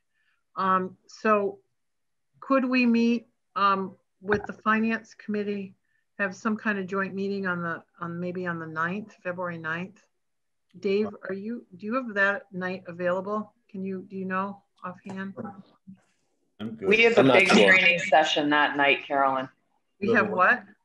We have a training session, a zoning planning training session that night. Oh. And I don't know if we have any other meetings. Let me check the calendar while you're talking. Well, maybe, I could do it Monday night, the 8th, as long as it was after 5 o'clock. Yeah. If Dave has that available. I feel like we should have, we need to have some kind of joint, let's put everything on the table. Let's talk about what's hanging out there, because we haven't had any kind of meeting that will sort of give us a big picture. Right. Right. Yeah. And we've had some things that have changed in the last 30 days after capital budgets were due that had to be addressed before we could even send out more information. Mm-hmm. So, right. So could we look at the week of the 8th and try to give? I think I'm available that Monday and Tuesday. Okay. Oh, okay. Right. Well, I have 2 meetings in the afternoon on the 8th, but they should be done by 5 o'clock. Maybe we could do 5:30 or 6, one or the other. I don't know what works on the for 8th or 9th. Okay. Yeah, what works for you, Trevor and Dave? Yeah, if after 5 is good with me, I believe so. And then we just check in with the finance committee and see when they can get together. I was talking and capital as well. They're gonna capital as well. Yeah, I'd love to get everybody in the room, virtual room, and just say, look, here's where we're at. This is what we're looking at financially. These are the mandatory outlays, or decide to kick the can down the road another year on the land, or and pay off the clarifier. We were going to do that. That's typically out of the reserve fund, but I forget what you call that. Well, I just feel like we have had no opportunities even to have like any discussions with each other at all. I know.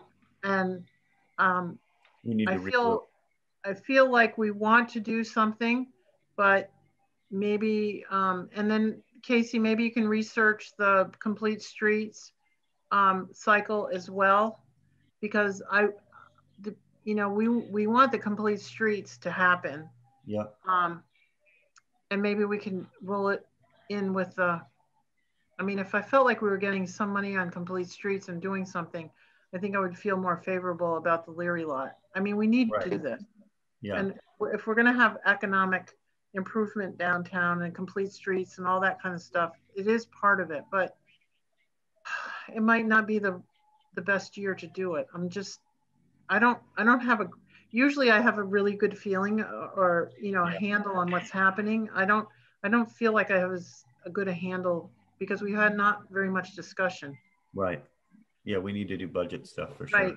So I feel like we need these discussions to come together on, people don't have to agree whether we're going forward or not. We just need to list stuff out so I can grasp. Right, and I've got some of that done. There was a couple outliers that I was waiting for, and this was one of them. Yeah. Okay. But there may be an opportunity so this community one-stop for growth portal ties a lot of these things together from what I understand. I haven't dug through the portal itself. There's webinars coming up. I was going to tell you this later, but because it relates to complete streets and or pulling these projects into one oversight method, it may be useful to try to go through that community one stop, even if we could just get technical assistance to pull everything together. And we need to because you've got different disciplines. Right, and we need to follow up with DOT and find out verify their timetable about turning over Sugarloaf and everything to us. Get the bond bill, so. Yeah, they did get the bond bill, but we don't have, I haven't heard of confirmation of a construction timetable yet, though. Yeah. So we need to verify that that's actually happening, because that's part of our being able to move ahead as well. Yep. Okay.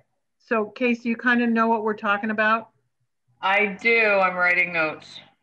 Okay. And Chris, if we're able to meet on the 8th, would you feel like that's not cutting it too close for you? That should be fine. Okay. I don't want to give you an answer and then have to not feel comfortable with it. Sure. Okay. We because of COVID, everybody's been so busy, nobody's had time to really talk about this. Right. Okay, so let's leave that one there. And can we, Trevor, switch to that other file that? Oh, sure. Yeah, absolutely. Yep. Let me do that. So in terms of MVP project updates, the thing I wanted to focus on specifically was the tree box filter project for the town center. And as you know, we've had some issues with that, but the town has purchased and owns 6 tree box filters, which are sitting over next to the Leary lot and need to go into the ground in the spring along with the trees. And we had problems with really 3 of the originally projected sites for these tree box filters. We also had problems with our engineer who's had some health problems, and there's some serious issues there. So what I've put together here is just an approach to try to restart this project and get it finished so that we can wrap up this MVP grant successfully and do it in a way that is going to make the property owners and merchants in the town center happy, hopefully. So what the table on the bottom of this slide shows is the original tree box filter locations on the left-hand column. And there were 6 of those, 2 on South Main Street, 2 on Elm Street, and 2 on North Main Street. 3 of them have pretty significant issues. One on at 4 Elm Street uses a parking space that is close to the center. The one at 61 North Main, Greenfield Savings Bank, when the excavation was begun for that, they hit unknown underground utilities, which we've talked about previously, and they had to stop excavating there. And then the one at North Main Street at the market, similar problem, also uses a parking space that's a pretty important parking space. So what I'm suggesting here is that we move those 3 to alternative locations. And one of them has already been moved. The Greenfield Savings Bank tree box filter was moved to the senior center and is installed. So that one's done. We had 2 alternative locations designed by our engineers that are both on Sugarloaf Street. And those would be, I think, the ideal locations to move the other questioned sites to. As you see, the revised locations on the right-hand side would show where they would be moved to. So what I'm suggesting, I guess, is an approach where we try to address these issues. We meet with the property owners. I'm happy to take the lead on or help with that effort, present these alternatives, which hopefully will mitigate the concerns that folks have, that we complete the process of getting MassDOT permits for the Sugarloaf Street locations. We need to talk to the surveyors who did the original survey to find out whether or not they had picked up property lines, because they are not showing up on the plans, and that's just a technical issue we need to resolve. And then we need to talk about the engineer's situation, but I don't know if this is the right time to talk about that. No. So we'll talk about that separately. We have executive session at the end of the meeting, Chris, for that. Okay. So I wanted to present this game plan to you just so you have a sense of what's possible and that there is a reasonable solution to some of the issues that have come up here. And happy to discuss it. Have any questions?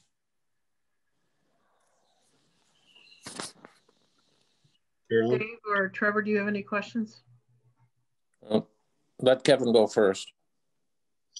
Okay, so I have reached out to MassDOT and they requested, well, first question they had for me was, oh, what's a tree box? Excuse me. So I got in touch with Chris and he was able to forward me plans. So the plan's complete, which is good because it gives complete drawings of layout, elevations, everything for the 2 spots there on Sugarloaf Street and Grave Street, Park Street area.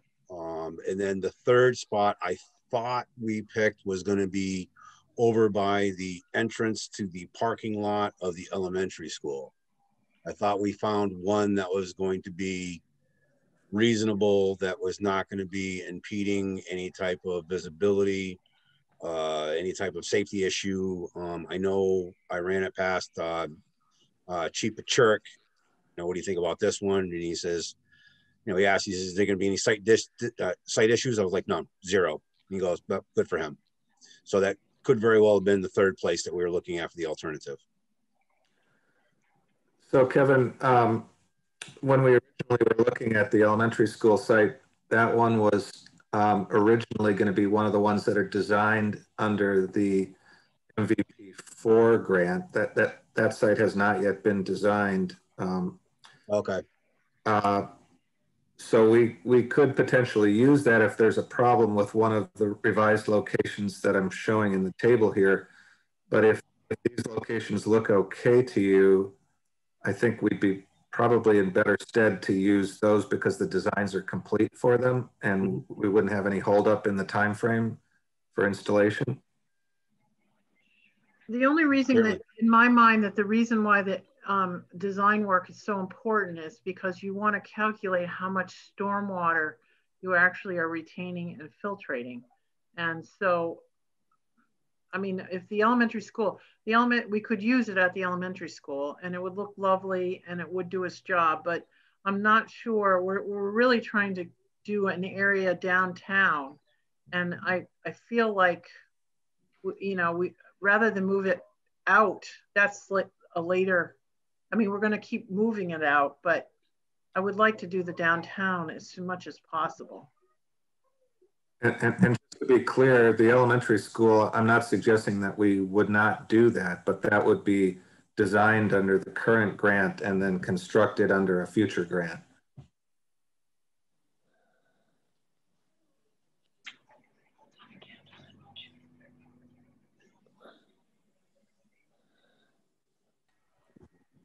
Did you have any other, Trevor or Dave, did you have any other questions on it? Not really. Go ahead, Dave. I don't know. One of the things I thought about was, maybe we should be putting one over by the library somewhere.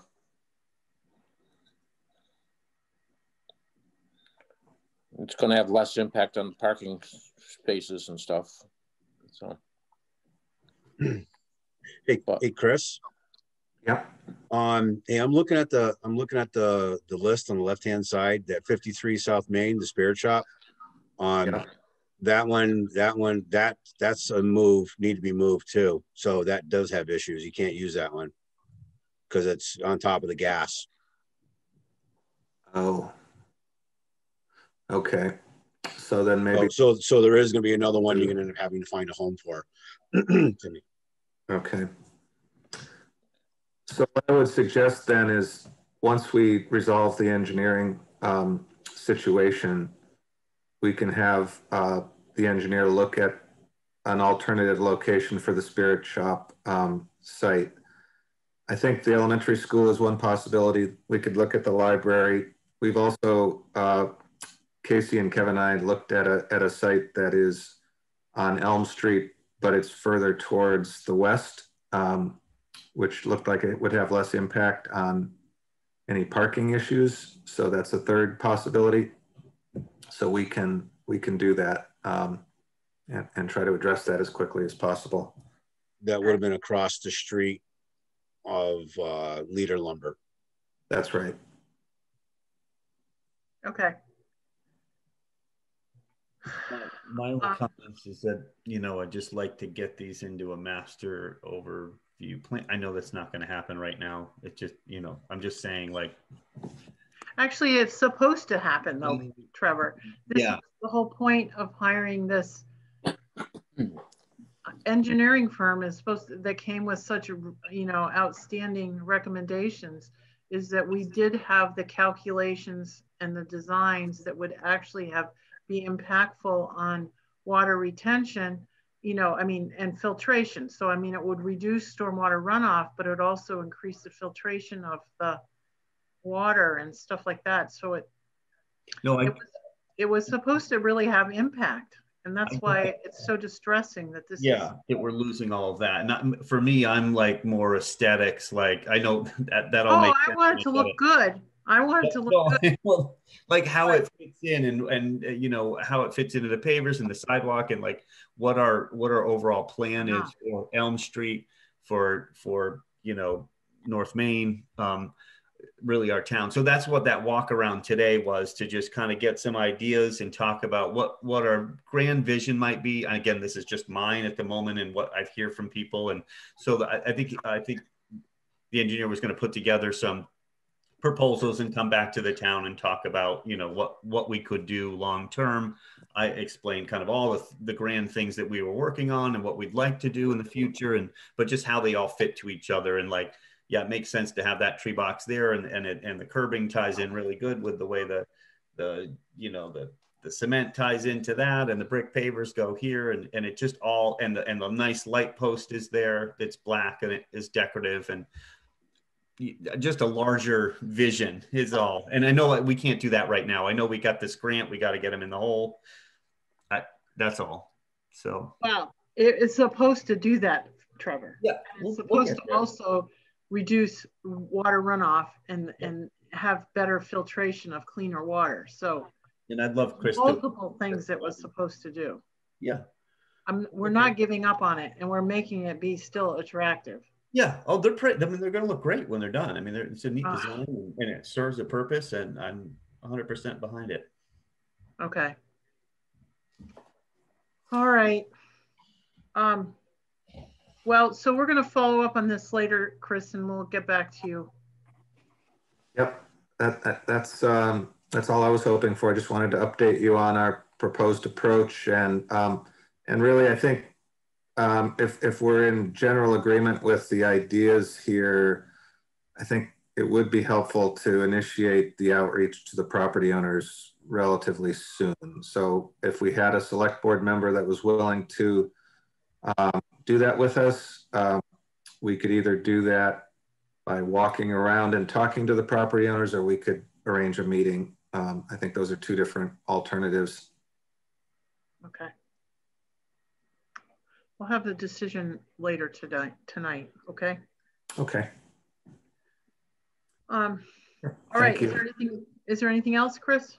Nope, that's it for me. Thank you very much. Thank you. Okay, did we have any selectmen announcements?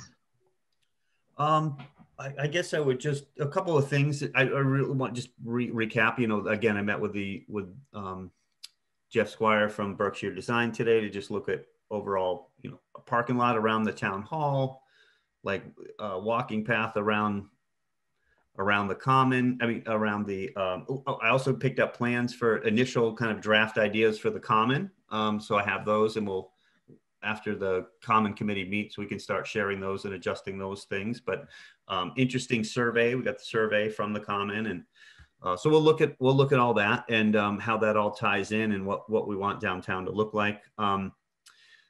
Sewer. So I had a meeting Tuesday, just a couple of us on the sewer kind of progress. I'll just give you a quick update. So the bids came back for the equipment for phase 1. So a couple of things we separated out was the UV disinfectant equipment, the second clarifier, that equipment, the screen system, the bar screen system, and the grit removal system.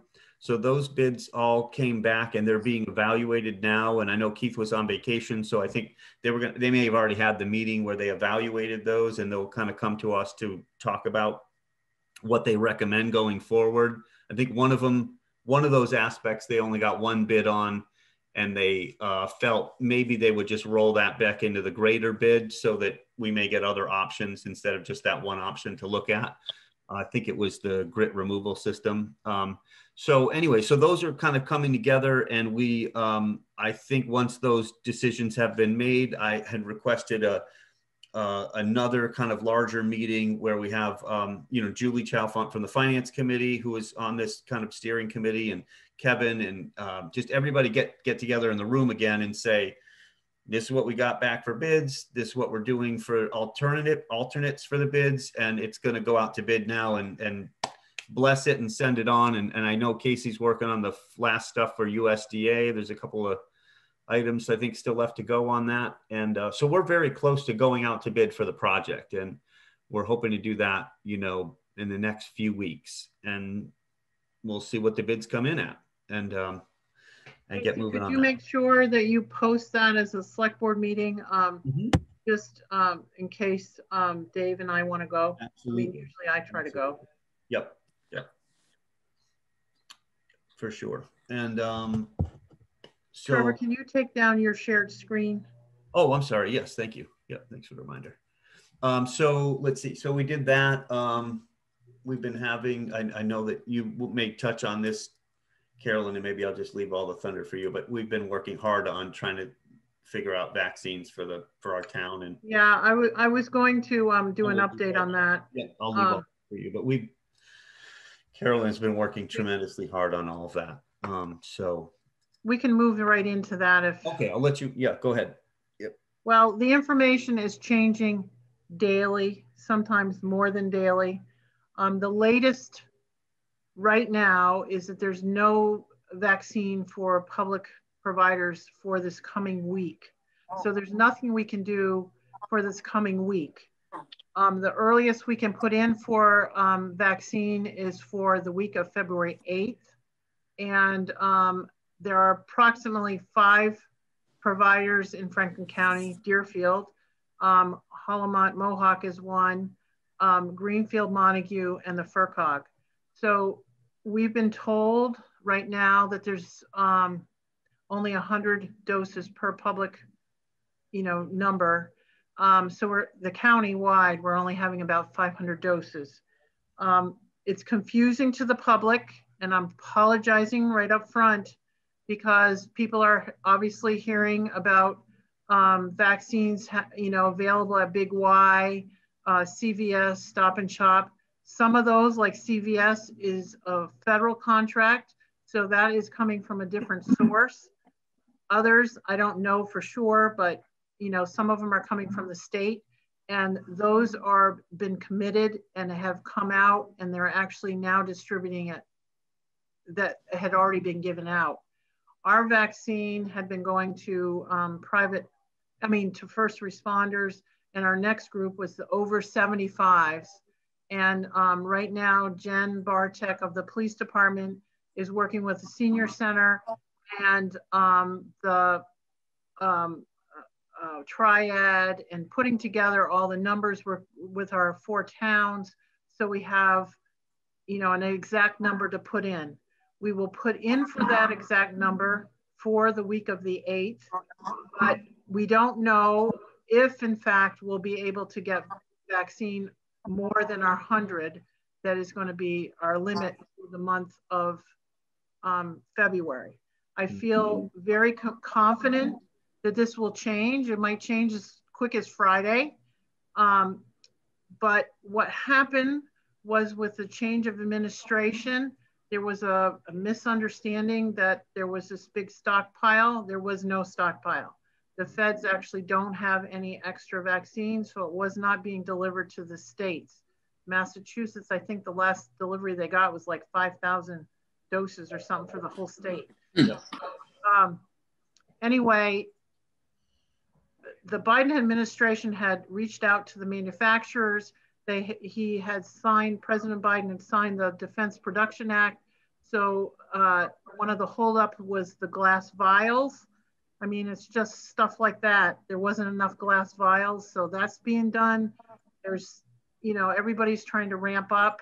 So hopefully once we get there is now a national vaccine policy. So once the deliveries are set, the states can anticipate, then they will be able to allocate to us. And we've been working very hard. So what we're gonna do to begin with, because we only potentially have very little vaccine, is we're pooling our vaccine countywide. The first responder clinic up in Greenfield had really worked well because the senior center up there is closed and it's a brand new building. It's 100% accessible and the ventilation is good and it has a big, huge common room for people to wait. So we are going to do as much of our 75-year-old group as we can. And we will start the sign up as soon as we have any vaccine. And we are organizing our volunteers through the MRC. As I said before, they're getting background checks so they can use the PrEP mod. We've identified people for potential training for vaccine managers, for PrEP mod managers and supervisors. And John Pachorik, our police chief, is organizing with Tracy Rogers of the FORCOG for security. Zach Smith, our EMS director, is organizing the EMS part of it for observation and assistance. So everybody is working very hard. We're trying to organize stuff, and we're having meeting after meeting after meeting. And hopefully as soon as any vaccine comes into the county, we'll be able to set up. And so that's pretty much it. Does anyone have any questions?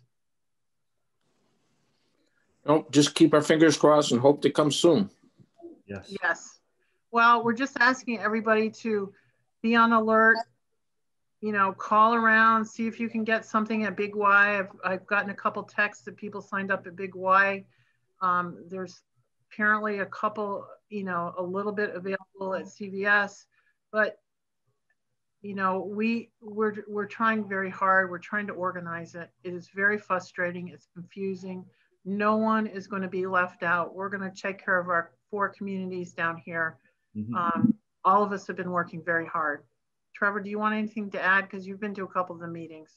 No, just everything's right on the money. We're trying really hard. We wish it was sooner. There's a lot of logistics involved, and you know, the issue is you just never know how much you're going to get. And as Carolyn said, the Biden administration is doing a much better job, and they will start to tell the states 3 weeks in advance how much the states will be getting, because right now they don't know week to week what they're going to get.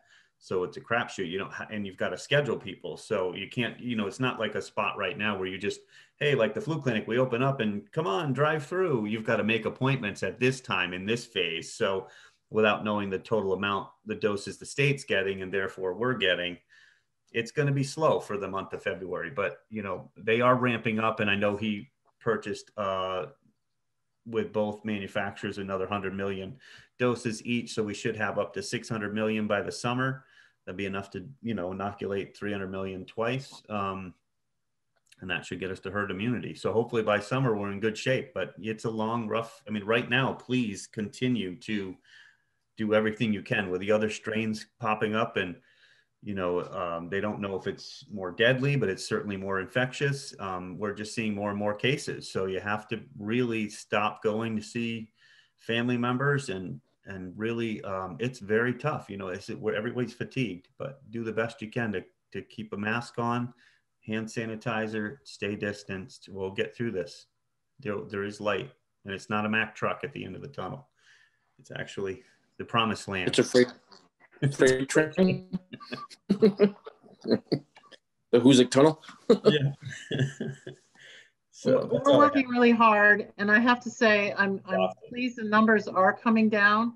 It seems like it's not, but it's the private schools are just settling in, and they're contained on campus. They're not even allowing day students to go home. They are on campus as well. So another week, our numbers will be reflective of everything being contained, and hopefully we will have less risk in the community again. But please don't let your guard down. And like I said, we're doing everything we can to make sure that we get the vaccine as soon as we can. We'll get it out the door, I promise. Okay, moving on. Casey, you want to talk about inspectors' pay? Oh, Kevin, I'm sorry. Are you saying goodbye, or do you want to say something? Actually, I've been on the clock since 2 o'clock this morning, so I'm about ready to go to bed. Thank you for making a road safe. Kevin, thank you. Yes, and I'm totally sorry to make you stay. But no worries. Hey, I just want to give you a real quick, because I know you got the 350 wood project up and coming. Is one of your things you're going to talk about. I reached out to a local milling company in town. I've made my last attempt to give them some work. And then I'm going to move on to the more, and then also go ahead and get in touch with a couple others to see what they can get for milling. So I'm to assume that you're going to be looking for some slabs to be able to make some quote unquote special projects out of, and then the rest is going to be building material. I don't know, 2x4s, 4x4s. I'm not really sure what the materials are you're going to be looking for, which is going to be kind of key to be able to get a proper cost on what it's going to be to mill all this stuff down. You know, I will be able to secure the money to take the trees down, but as far as the milling of the trees, there is zero funding for that. So I need a price so I can let you know, so that way we can move forward.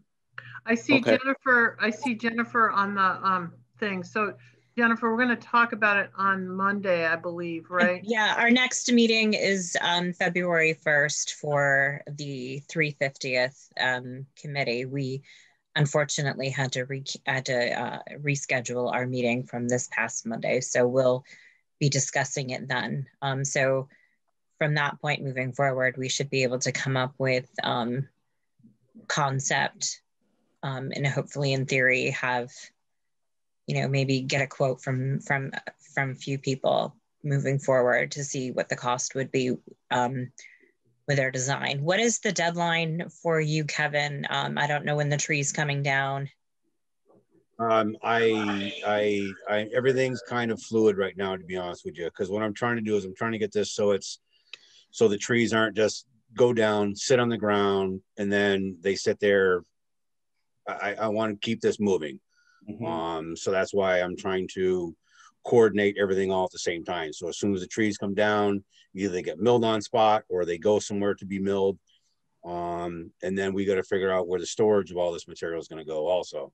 Right. I know, Carolyn, because I know that you guys are talking about like the special projects, and I'm thinking more of the building materials that's going to be produced by these trees. No, understandable. Carolyn, you do have, if I remember correctly, there was some money that was in a separate town account that could be utilized for that beforehand if need be. So I don't know if it needs to be determined for where the storage of everything goes before we finalize what we're doing. Yeah, I think what Kevin is looking for is like, what are we talking about, like for benches, or are we talking about, you know? Yeah, no, I know what he's talking about, but we will have that at our meeting. So that'll be the goal to get that done for you on the 1st. That'd be great. Yeah, okay. As soon as you can get me information what you guys are looking for, then I can move forward on my part. Again, I'm just trying to touch base with somebody that's willing to come out and do this, because a lot of times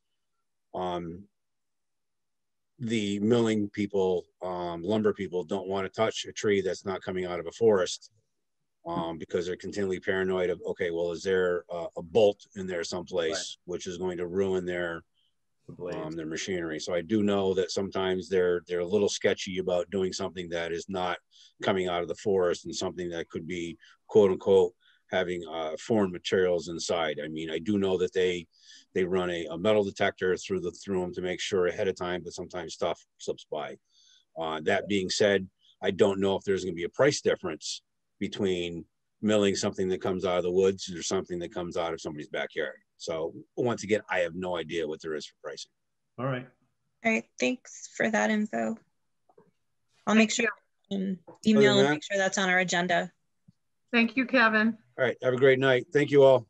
Good night. Okay. Good night. Casey, do you want to just address the inspector's pay again? I think we need to vote on that. You're muted. Hang on, you're muted. Yep. Sorry, Casey. No, it's just me forgetting that I muted myself so I wouldn't talk around people. So we brought this to everybody's attention back in December. There's a discrepancy between the inspectors in the inspections department and the inspection services of the assistant health agent. The two rates are different, but similar qualifications, similar training is required to perform those alternative duties to support the Board of Health agent, as well as supporting the plumbing, gas, and wiring inspectors by the alternates. So what I was asking the board is whether they would vote a uniform rate for that particular type of work. It's $35 an hour for the assistant board of health agent and $38 an hour for the alternate inspectors in the inspections department. And those alternates cover for the planning or the plumbing, gas, and wiring inspectors. So the alternates cover when they aren't around. And it's a similar situation with the board of health agent. The assistant agent covers when that person is out of town or has a conflict or whatever. So anyway, 35 is, I just want to say, is not sufficient, especially in COVID times. So we have to at least vote the 38 if we're and these are all off of the none of these positions are on the compensation plan, so it wouldn't affect the other employees, but it would make a uniform pay rate for that type of work. So I would like to make a motion that we increase the Board of Health inspector to $38 an hour from 35 so that they are consistent with the other part-time inspectors. The assistant board of health agent, right? Yes. Yes. Oh, okay. We call it assistant. Okay, if we call it assistant. Well, yeah, the assistant. Yeah, the assistant health agent is the backup for Dick's position. Yeah. All right. And that's really the discrepancy. Yeah. All right. Do I have a second? Dave Wolfram, second. Is there any further discussion? Hearing none. All those in favor? Dave Wolfram, aye. Trevor McDaniel, aye. Carolyn Ness, aye. Thank you. I don't know what, I'm not really sure why you're hesitating, Trevor. It's just, I just want to sense that it's not random people without certifications. No, I get that. No, reason I was hesitating, I was trying to run through and pick up the, and I'm just looking for it in my email, and I wish I had a little more time, but was to go through the wage thing from the FERCog just to kind of compare what others are doing. We're paying a lot more. We're paying a lot. I mean, the FERCog charges a lot more per hour if you were going to do it through the FERCog. No. What I was saying is the FERCog puts out a wage and salary survey, and we just got it the other day, and I was just curious what other towns were paying is all.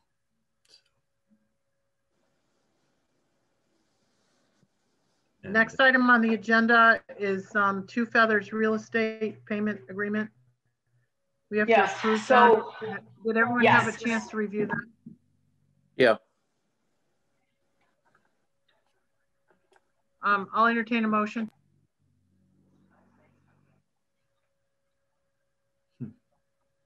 Go ahead, Dave. I'll make a motion that we accept the agreement that our town clerk treasurer came up with Two Feathers for the payment of taxes. I'll second that motion. Is there any further discussion? No, I think there's pretty strong language in that, and I trust Barb, so I'm good to go. Okay. All those in favor? Aye, Trevor McDaniel. Aye, Dave Wolfram. Aye, Carolyn Ness. Okay, next item on the agenda is 3-year contracts for cooperative health services. I'm just asking if we could just hold off for a meeting or two on this. I just want to. Yep, I'll hold off. I'll hold off too. I don't know if we're really getting the bang for our buck. Well, I'm just having some questions. I have to look at it a little closer. I read through it again, and I just feel like we need to have a few questions answered. But we can do that offline. The CARES Act COVID response. What? It wasn't whining. Oh, the dog. I'm sorry. Somebody wants a treat. I know, she wants to go outside. Were you holding off on the CARES Act for the request for CARES Act money for I would like to hold off on that as well, only because supposedly, well, one of the reasons I want to hold off on the cooperative health agreement is because usually they're supposed to give us an assessment update by March 15th, if there is anything. So I just, there is. So okay. I was in a meeting the other night, because I sit on that board as well. And yes, the budgets were going up because of all the work that they have been doing because of COVID. And I think Deerfield, you know, as it relates to what we get out of, really what we're paying for this year is the contact tracing stuff, even yes. though we would pay 15, 20 times more because of all the work Carolyn's doing. You know, the town of Deerfield, I just have to say, is getting an amazing deal having Carolyn run this, because nobody else knows what's going on as much as she does. I mean, I'm not taking away from anything that everyone else is doing, but regionally, there's no one better to be looking at this issue. I can't stress that enough. She knows all the cases, where they're happening, how they're happening. With that being said, we're relying a lot on Lisa and Meg and, you know, is it Jeanette? I mean, everybody has been working a ton of cases in Deerfield, you know, so the money that we set aside to cover this for CARES Act money is gone. We're in the negative at this point right now, just because of the number of cases that they're doing and following up on. So yes, the bill I think was going up 5%. I think all healthcare people that are involved with healthcare for the CHPS is going up 20% next year. And that's like from 20,000 to 25,000 for Deerfield. We pay the biggest share of anybody. There are other towns that pay quite a bit too, but not anywhere near as much as that. So just so you know, it's about a 20% increase, which sounds like a ton, and it is. It's $5,000, but but there's a lot of need for public health this year. Whether that continues year after year, I agree. We should look at that. But just to kind of give an overview of where we're at. I just want to evaluate it and some of our other options, maybe. Absolutely. Potentially. Yep, I agree with you. I'm good with that. Yeah. Okay, so fine. Yep. I think we have a little bit of time in this, so there's no rush. District local technical assistant grants. The deadline is the 5th of February, so we actually don't have any time on this. But I had a question because there was so many things. I didn't know whether we should just building assistance should be, or assessment that we were trying to go in with Sunderland and Whaley. Is it better under the efficiency and regionalization grant or do it under this DLTA? Because I had a question whether we would really get funded under DLTA, right. Whereas the efficiency regionalization, I think for sure we're going to get funded. So yes. And there were so many other things you could do under DLTA that I felt was really good. And I wanted to make sure that we had a really good discussion of that. So I think John wants you to, just as an aside, I think I sent that email out and I think I put that email in the packet. I think John is encouraging us to go with both the DLTA support and regionalization and efficiency. That was how I took his email. Well, look, so we already went with covert assessments, right? Still hasn't been. And we still haven't gotten it. It's not complete. No, it's not complete. I don't think they've even started it for Deerfield. I know that all these other. They have. Oh, they did. They have. Thank you for that update. They did. So that's still in the works because that's another year yes. before. But this one here, I was, there is a lot of things that we could do. I think Casey and you talked about a master plan. Yeah. That nobody wants to do, but it is. I don't know that everybody has the appetite for it, but the master plan's 22 years old now. And it's there are other critical things. The vaccination COVID response is the thing that Carolyn brought to my attention. Well, there's a few things that we could cooperate on that would be a huge multiplier. So I'm just throwing it out there because so just listen to my list We could work on managing flood risks regionally. This is through the Deerfield watershed. It's a resilience responding kind of thing, but the creative resilient communities would be creating resilient communities would be a multiplier with conservation district kind of funding and MVP money. So that was kind of attractive to me. The pollinator habitat corridor, if we join that, that goes in, works with the pollinator educational unit that is part of the MVP already that we're trying to do with Frontier. And that is like hardly any money, but it is a wonderful, I mean, we would get a lot out of it, I think, because it's already, you know, it started along Route 2. The other thing is the Deerfield River outdoor recreation study. The Conservation District had gotten $42,000 grant to do that study of the problematic areas like Stillwater Bridge area, because we're trying to get into the bond bill to get the state to pay for some of the erosion and, you know, environmental policing and all that kind of stuff. Because, you know, it's every year is a hassle, and our neighborhood, the neighborhood up there feels stressed out, everything. So that might actually work into that kind of grant. And then the other one was, as Casey mentioned, that vaccination planning kind of review thing. I think the FERCOG was going to do that anyway. So I don't really want to put into it now because I think they're going to move ahead.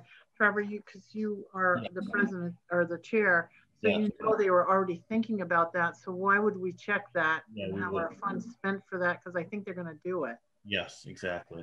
And but there was some money, you know, there is listed here, public health sharing, and it sets up a permanent public health nursing program with neighboring towns.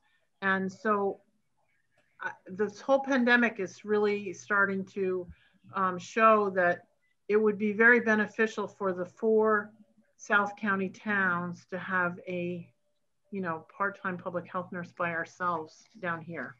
You know, it would save us money in the long run, I think. But anyway, that's something to look at. And the shared services for the information technology service, you know, I hate technology, you know that. I don't, you know, it's just, I'd rather do everything in person. But the cybersecurity thing is very serious, and we need to keep moving on that. And so that was another thing that, you know, we're doing it as a pilot. We're putting Casey, I'm hounding Casey all the time to make sure that we sign up for these damn classes. You know it, but we still have to do more. It's not enough. So I'm just throwing those out there. Whatever you guys think, there's several different things we could do that would be multipliers. That's all. I just wanted you to be aware.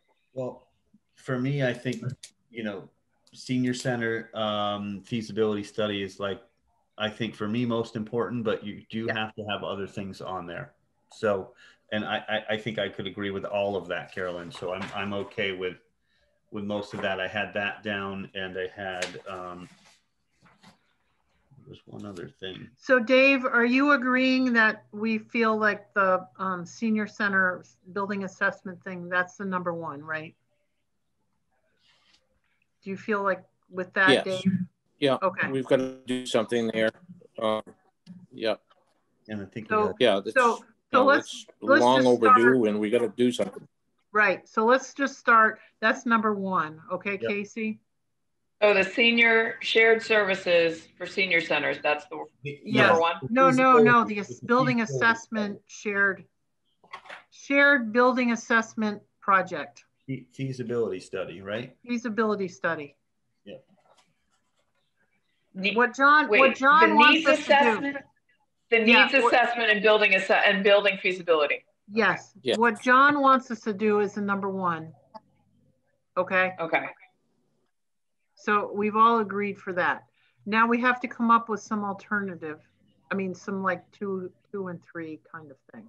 So it's really up to you guys what you want to do, because any of these things are really basic. For me, public health sharing would be #2, along with with let's see, what was the other one? Was that you know, that pollinator thing. I think, you know, if you're doing that, is small money, and they'll probably do one and fill in a pollinator thing. I don't think they'll just do one of these, right? Or am I wrong about that? Do they only fund one thing? No. Yes. No. It depends on how much interest they get from other towns, right, as to where they're going to focus their money. I got you. So, well, the 3 towns doing the senior thing, I think that's most important. But I was thinking for small money. And the other towns have been asked to do the same thing. Right. That John asked you.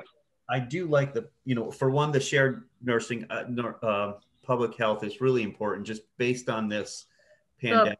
Permanent public health nursing sharing arrangement. Yeah. With neighboring town. Okay. I think so. Well, yeah, right. Because there's explore sharing a local public health agent. No, but the set up a permanent public health nursing sharing agreement. Yes, that's the one. Because and you know, in line with that, just like when we're unloading the tractor trailer truck full of needles, right, and whatever else we're bringing in, we're storing it in our church. Like, we really need to think regionally, either South County or larger, of a building where you take in this stuff and you store it, because this won't be the last, you know, maybe the last pandemic for 50 years, let's hope. But there's always some other emergency that comes up that you need to come together on. It's not like, I'm not talking first responders, like the ambulance shows up and the police, and we have what do you call it, mutual aid. No, but you're like the food boxes. You know, yes. we got food boxes. So exactly. Where are we putting the food boxes? You know, right. When you have, you know, people displaced because of a tornado or any kind of thing that happens like that, there is no centralized location to store this stuff and then to deploy from. And so volunteers come in, they get their tasks, they get their vests, they grab their stuff, and they go. You know, I think regionally we need some place like that, whether it's a hangar or, I'm not sure, but I think as we're dealing with this all year long, that's one of the things that has come up, of having a shared place to store our emergency supplies, our emergency information, our printers, our ink, our cords for the flu vaccine, all the stuff that was like on the 3rd floor in a dust pile because it was a mess. I mean, it's just, we really need to be organized, take care of our investment, have some good shelving put up.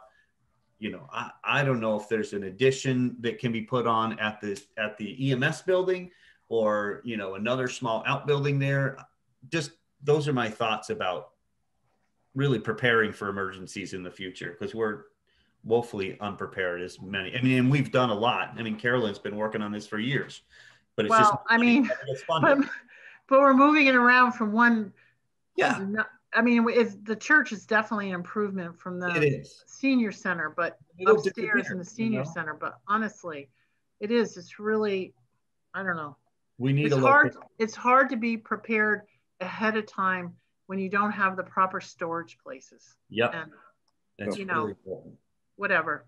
But we're going to continue. I mean, just to let people know, if we have opportunities for grants, we are going to be putting, you know, buying stuff ahead of time, like our masks and our gloves. But, you know, this stuff takes space. And, it does. And you do have to take care of it so that it's usable by the time we want to use it. And thank gosh, we, you know, had quite a bit of, you know, cash that we were able to work into immediately, because, you know, there really wasn't much available when this whole thing started. Right.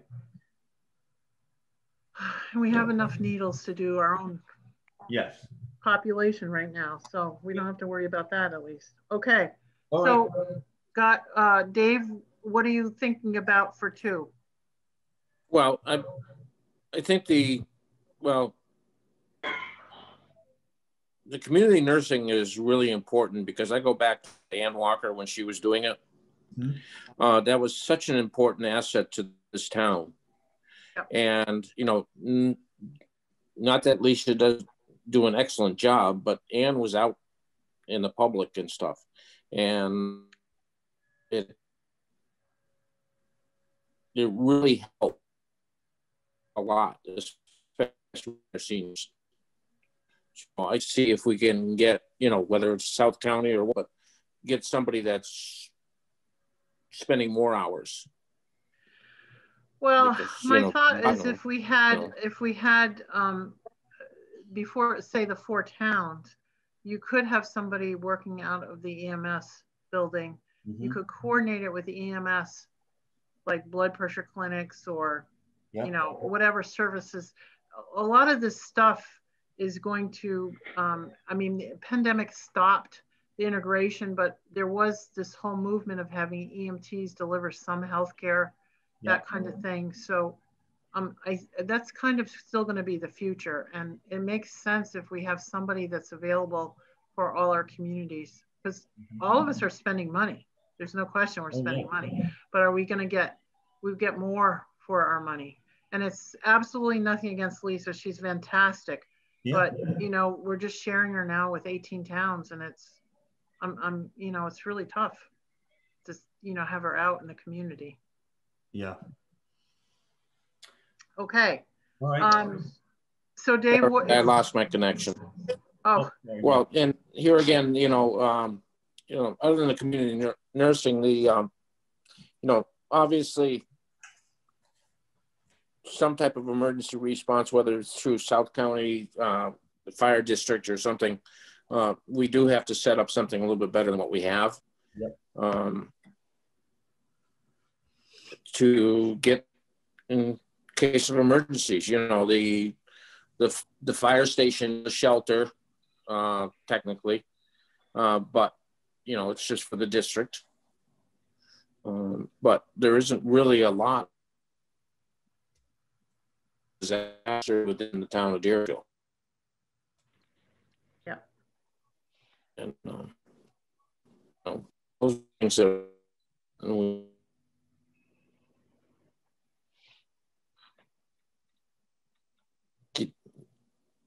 am I still here? Yes, I just wasn't clear what you wanted for the third choice, Dave. We were getting broken up there. Yeah, I don't know why, but my connection's going haywire here. I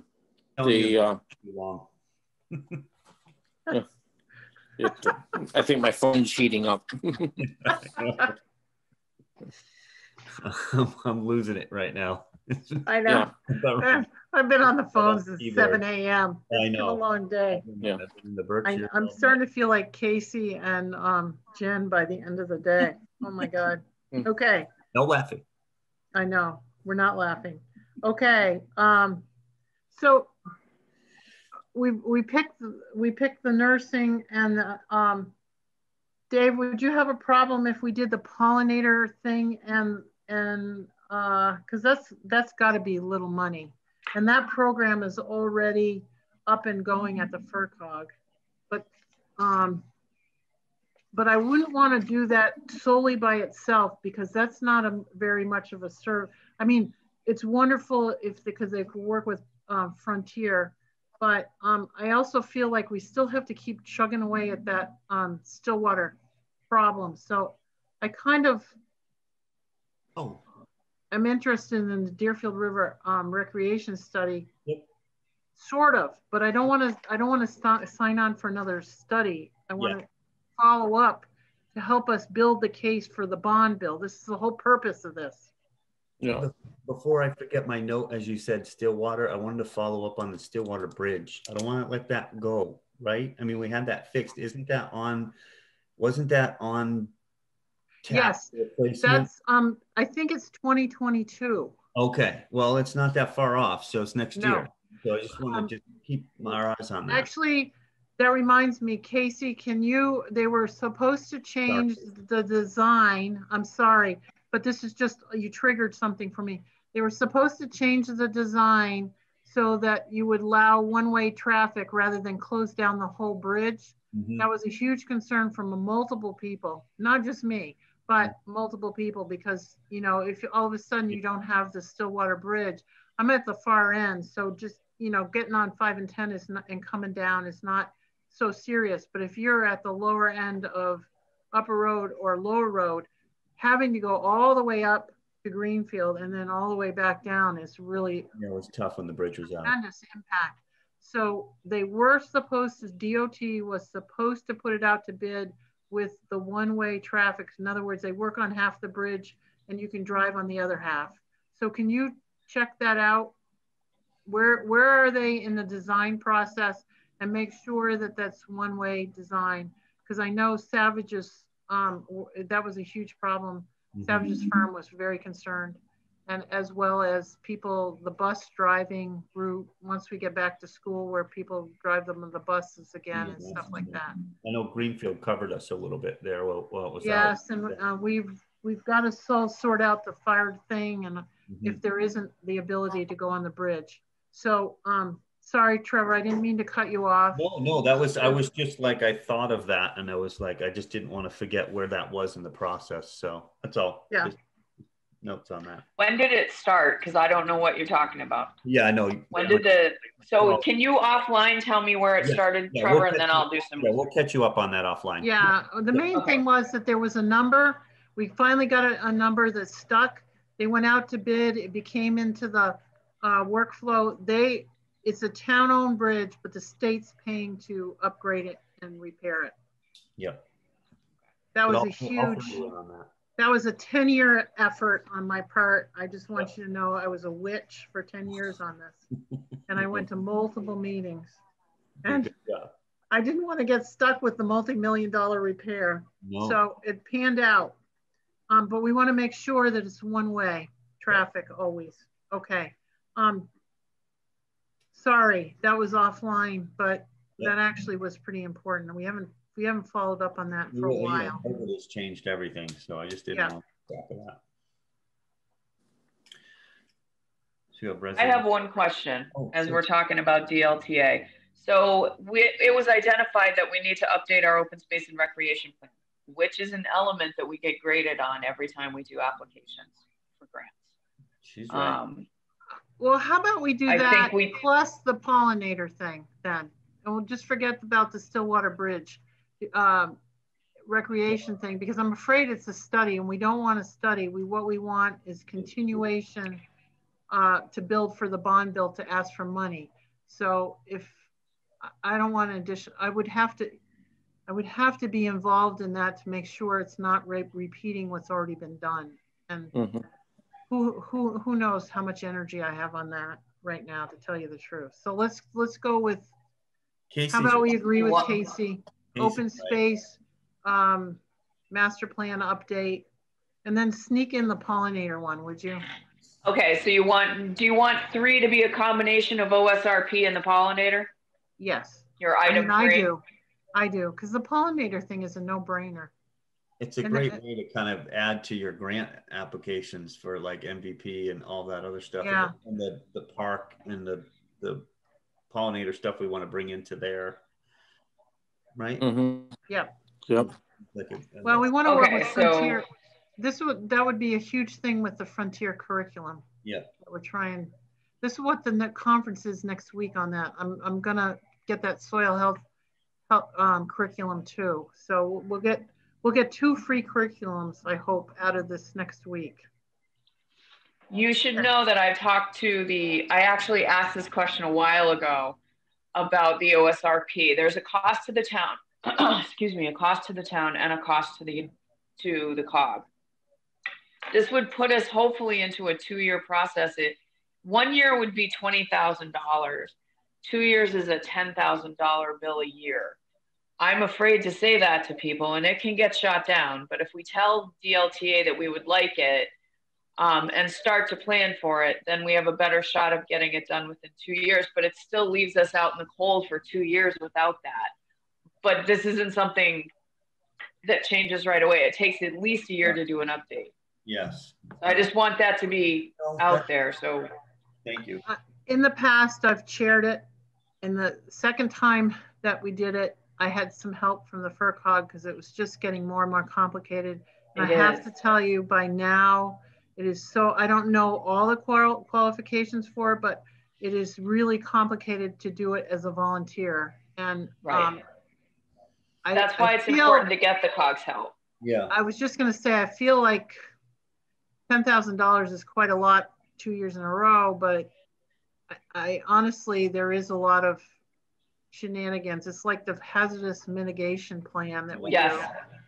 You know, it's exactly what it's like. I've done both of them. right. You know, we used to do it ourselves, and I myself did it, but I just, you know, the difference between the 80s, the 90s, and the beginning of the 2000s and now, it's just night and day. It is it's a much different workload. It's a lot of different information that you have to pull together, and we don't necessarily as volunteers have that disciplinary knowledge. Well, it's mostly and it is just as complicated. What it is you're going through and cutting and pasting, and again, technology challenge. So the cutting and pasting is actually more difficult for me than some of the other work. And but to have, you got to have somebody that's going to be able to do like a 70-page document. And even if we had a good clerical support, I think it would still be hard.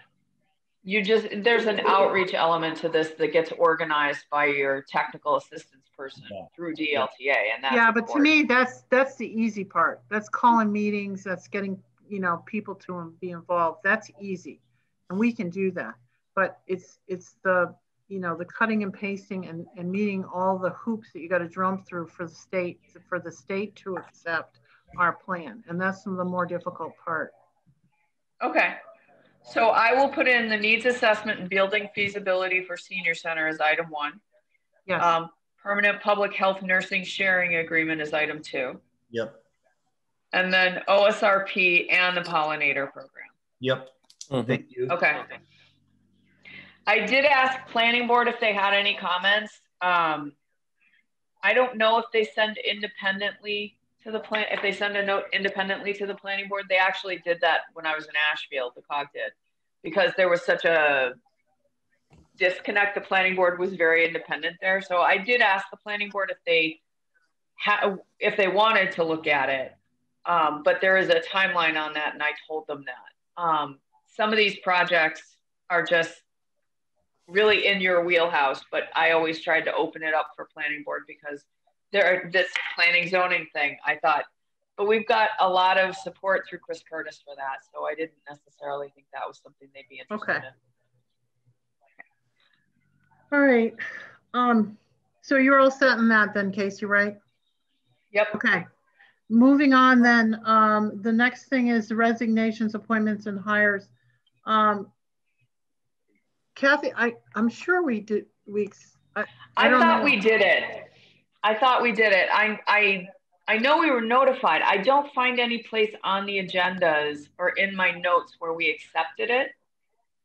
So yeah, but she's got to resign to the town clerk. It's not us. She did. I think she did. This followed an email trail that Jennifer and I were trying to dig through.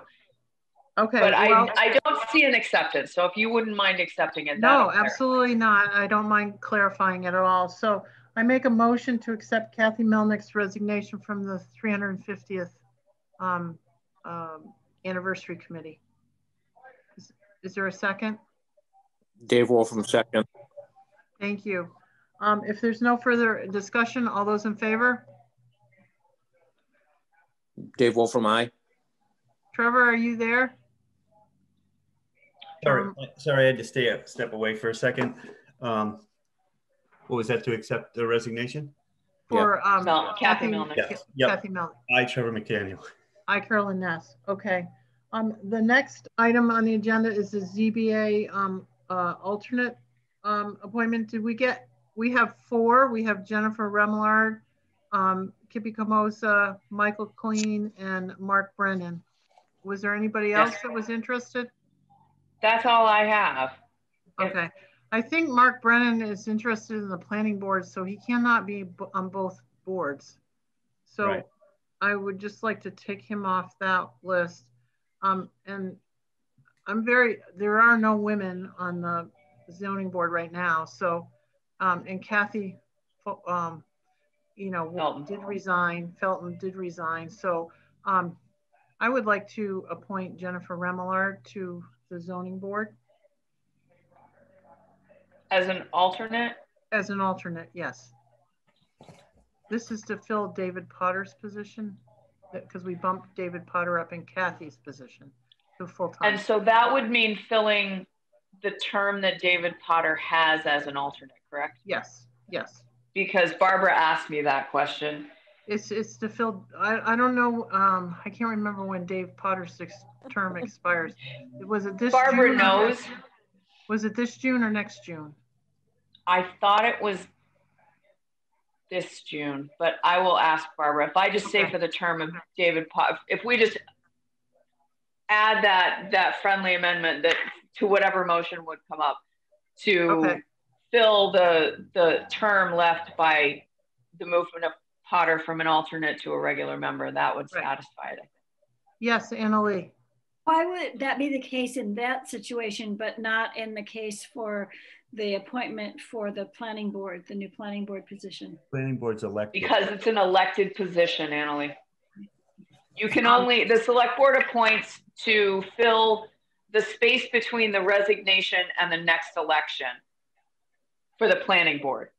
Zoning board is an appointed committee, but we try to keep staggered dates for them. So we just try to keep those dates staggered. Understood. Thank you. Tim, did you have a question? No, I just wanted to say, according to the town website, that Kathy Felton is up on June 30th of 2021, and David Potter ran through 2023. Oh, okay. Well, I'll ask Barbara to confirm the term, but tell her it's for the term. That's David what I want to be clear about. David Potter's term. Okay. Let's just do it David Potter's term, and that way it's not in question. Okay. Do I have a second? Thank you, Tim. Well, before we move on, was there any other? There was no other submissions, right, Casey? So far as I know, I checked my email again this afternoon, and I had a couple things come up for planning board, but I did not see anything for zoning board. Okay. Do I have a second? Trevor or Dave? I'm reading at the moment. One sec. Okay. I'm just not familiar with her. I know.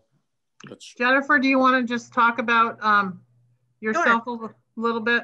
I did submit that. You should have some information in the packet in the email that you have. Yeah. So I have a master's in business administration with a focus in entrepreneurial thinking and innovative practices. I also have a degree in a bachelor's in psychology, associates in legal studies. And during my my career, I have worked with property. I've worked, in the legal field, working with tax title foreclosure. I've worked with different plannings, town communities, mostly with Chicopee at that point in time, for the firm that I worked for. I understand the MGL statutes, and I'm familiar with how to interpret. In having my degree with psychology, I've been able to understand perspectives from opposing sides and try to see how they would best fit certain situations. For over 7 years, I did mostly human service work where I was a case manager and I had to deal with people in high stress situations. And I feel, that would be a really good, excuse me, I'm a little tired today. It would be a really good asset or characteristic to have on the zoning board, or any, public community position, whether, employed or voluntary or appointed. I'm currently on the 350th steering committee. I'm a member of the historical commission. I also am involved in different fundraising within the community to try to raise funds for the 350th event. I also have experience in community networking. I am an original co-founder of a nonprofit, kind of a resource organization called The Voice Veterans Outreach Integrative Community Enterprise. I worked a lot with veterans, military family members, and community members to try to provide support in that. Also, my ties to the community, while I've only been here since 2014, my family history goes back to the late 1600s. I'm a descendant of the Stebbins family and the Corse family. And I'm really, really dedicated to seeing Deerfield move forward in a very positive way in our community. I think it's important, not just for our, our older folks, but for our younger folks who are growing up and coming, within to the community and what they have moving forward. I have to say she's wonderful on any committees that we've had meetings with, and she's really good, very focused, very civil, and okay. always well, an ad. My only concern with anybody that we put on either the zoning or the ZBA is that, the town of Deerfield has got to look at commercial and industrial growth to stabilize our tax base. So, and, I just want to make sure people really look at that.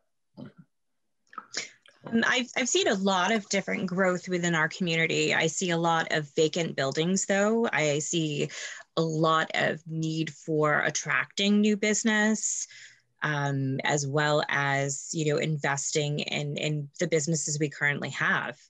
That's how you attract more. I was on the board I was a secretary on the Ward 3 Neighborhood Association in Northampton, which encompasses a good portion of downtown Northampton. And, we focused on the different ways to, build up our community when I was there. And I was in Northampton probably for over 15 years. And really involved with that. And that was during a good portion when Northampton was thriving. Now, obviously, I know that Deerfield is a totally different style of town, where I've heard, both sides of the coin, where people want to see a lot of agricultural structure continue, which I think our community has done a great job in transitioning from certain types of agriculture to, more with the vegetation at this point versus, meat. And I've seen how you've repurposed the pickle factory. My husband's worked in this community for more than 20 years at Covestro, which is currently Covestro now, but started off as Deerfield Urethane. So I've seen it from an employee perspective as well. And I think there's a lot of opportunity for growth here, but there's, the growth has to be cohesive with what area things go into. And I think there's a lot of opportunity for growth in Deerfield. And I understand where you're coming from with the shoring up the tax base in the community, because right. I know, a lot of the property land, you have a lot of nonprofit with the schools. And, you do have Yankee Candle as one of your largest bases, but, you now have like Treehouse Brewing coming into the community. And there's a lot of opportunity along, the 5 and 10 area to build up. I don't want to speak to any opinions on Dollar General, because I would, that's not something I would give an opinion to anyways at this point as an alternate. And I wouldn't be asking that anyways. It's just, Oh, I'm just saying, like, I don't want you to feel like I'm, joining for any specific reason. I just feel like there's a lot of potential in our community. Yeah. I'm in my mid 40s and I'd like to live here for a long time and see things go, well forward. Yep. And we need balance. And yes. I would ask, any applicant to, my expertise is not land use and zoning. I'm learning a lot more as the years go on, being in town government. But you know, there's a lot of experience that comes from just listening to people and understanding what the bylaws are of the town. And I would ask any person that is serving on our boards to really, think about the human aspect of it and the people that are applying for things or not applying for things, and be careful about setting precedent, of different things. But I agree with David immensely. Just again, being in government for the last 5 years or so, understanding the really precarious balance we have with our residential tax base and our industrial and business tax base. It's extremely important to me to attract and take care of our businesses, and demand good respect back in the, it's a partnership. So it needs to be handled as a partnership. We're here to help each other succeed. If, Deerfield's a good place to have a business, then we want to help them do that. And it only benefits all of us. And then when it comes to, residents as well, if they're looking to get, some sort of variance on their property, an addition of this and that, just to take a very measured look at, what the needs are of the people, and understand that we're here to work with people and not just, we just really want to help our residents and help the businesses that come here, and be an agent of change, and an agent of helping people to do the work, and to listen well, and to follow the law, and understand that, there may be disagreements in how different people see a specific item, but if you treat each other with respect and kindness, and know that each one is coming at it not with any malice, but just from their own understanding, that's the most you can ask. I mean, people will learn. You'll learn if you're appointed to this board, and I just hope people keep an open mind about that. So, yeah, I have to say that I do not know everything, and I know there is a lot to learn, and a lot to hear. So being an active listener is really a key thing. I think is really important when joining any board. Yeah, and you strike me as somebody who has a craving to learn, and is not afraid to understand and go to trainings. And I can't tell you how much I would support any training you want. The town really cares about our boards knowing the change. I mean, we have a packet in here tonight about the massive sweeping zoning changes from the governor that just came out with a new bill. And I think Casey will talk about that in a little bit, but it's a piece in our thing about, and so just understanding how much zoning changes at the drop of a hat, just always learning, always trying to learn. So,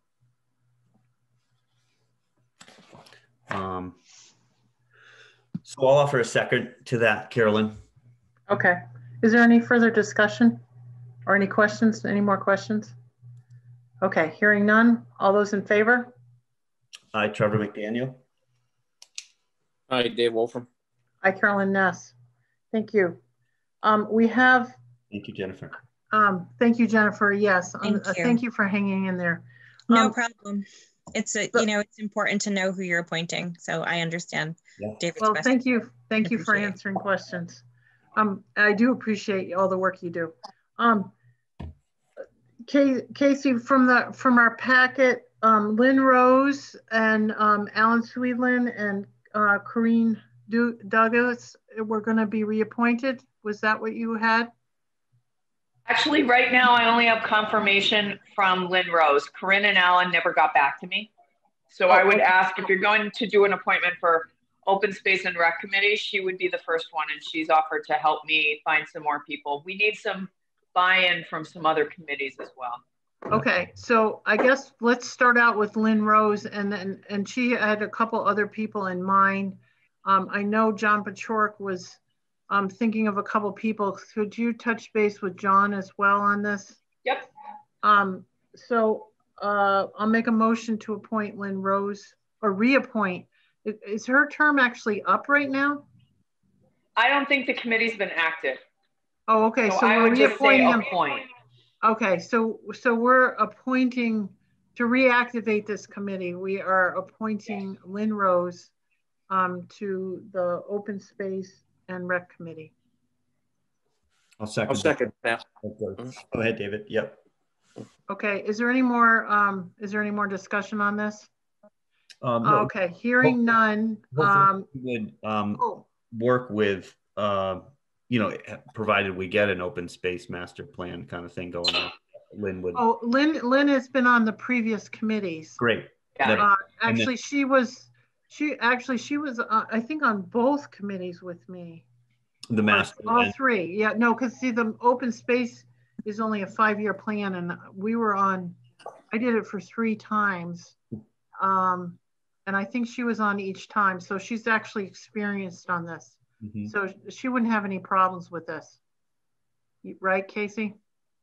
I think that's one of the reasons she was interested is the email got out to her and she was interested because she was familiar with it. Okay. Right.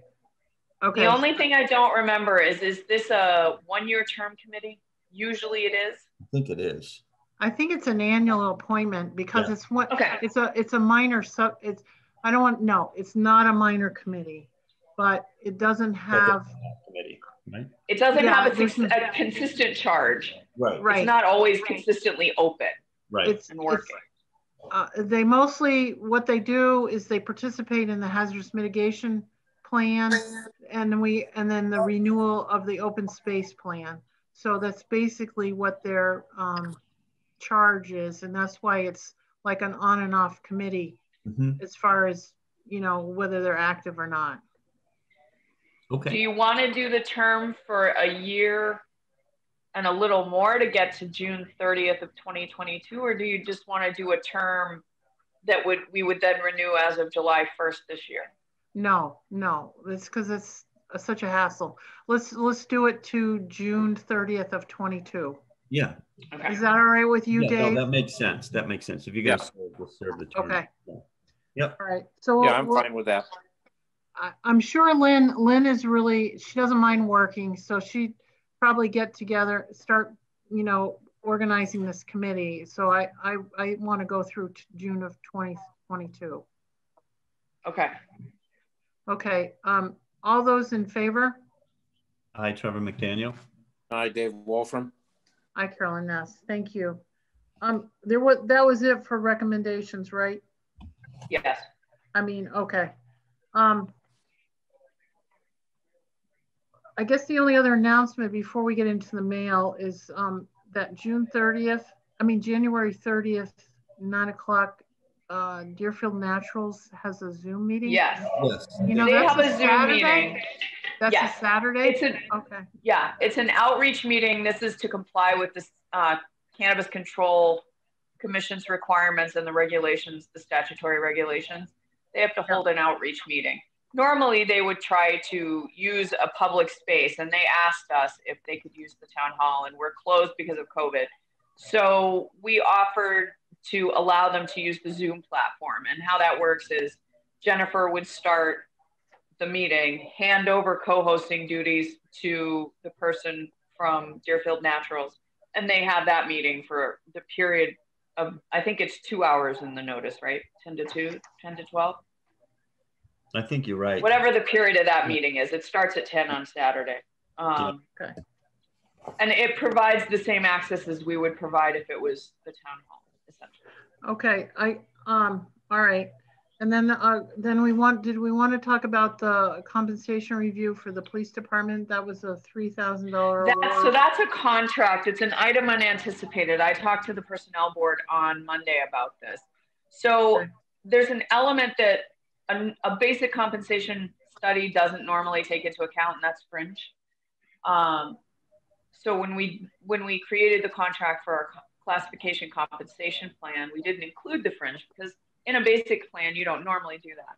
I had a conversation with John Pachurik and then had talked to Mary Accardi, who's the consultant. And we had a short discussion when she gave an update to the personnel board about what the process is for this class comp. And basically the two of us identified that it's probably a good idea if we did it. We have the money to do it, and it will help both the police department, but all the other employees with that $3,000 cost to better be able to evaluate how we're paying people, because compensation isn't just your pay rate. Mm-hmm. It's benefits that play into that. But if the town the fringe could also help us determine policies moving forward that might identify places we could be better for our employees that are not necessarily in a number, but show some regard for the position that an employee holds. So I'm asking the board to approve it and allow me to sign it, authorize it and allow me to sign it so we can move forward with that. And you have the funds in what, contracted services? We do. Okay. Contracted services, yes. I think it's important to do. I mean, Trevor sat and listened to the conversation, so you can talk.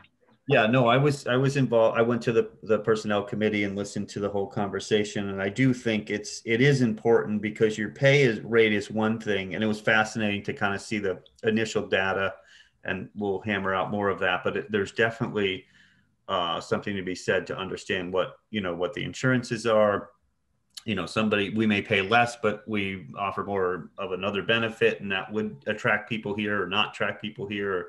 It's really kind of helping us to study, why we always have to hire midway up the scale versus kind of at the beginning, and what other benefits. How does this fit into the timeline with all the other studies, Casey?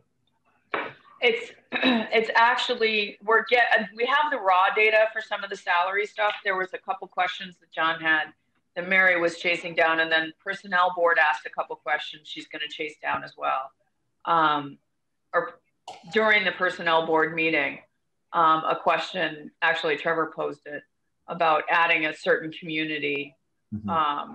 We have some information, but one thing that we have to keep in mind is, when we're doing these evaluations, there's going to be highs and lows that we have to mitigate in evaluating the data. So some of the raw data looks a certain way, but once you start taking into account something like Greenfield or Northampton, you might want to drop those. So in terms of coming up with the information, we should have a preliminary report by the middle of February that personnel board is going to see, and then you guys will see it once we narrow down any of the questions personnel board has. It'll help you guys when you look at it. So the idea is we would try to get this ready into our final budget numbers so that we could move forward with any increases if it's not a heavy lift. And the raw data says it might not be, but there's some outliers that we need to review in terms of positions that I saw when we were talking it through with Mary. So I think we're on track. She said we're on track. Right, Trevor? Dave, did you have any questions on this? No. It's. I think I agree with the study, and because as a town, we've got to make sure that we can retain our good employees. Yeah, I know. Okay. Did you? So I'll make a motion to support this. Do I have a second? Yes, I'll second that to allow Casey to sign the contract.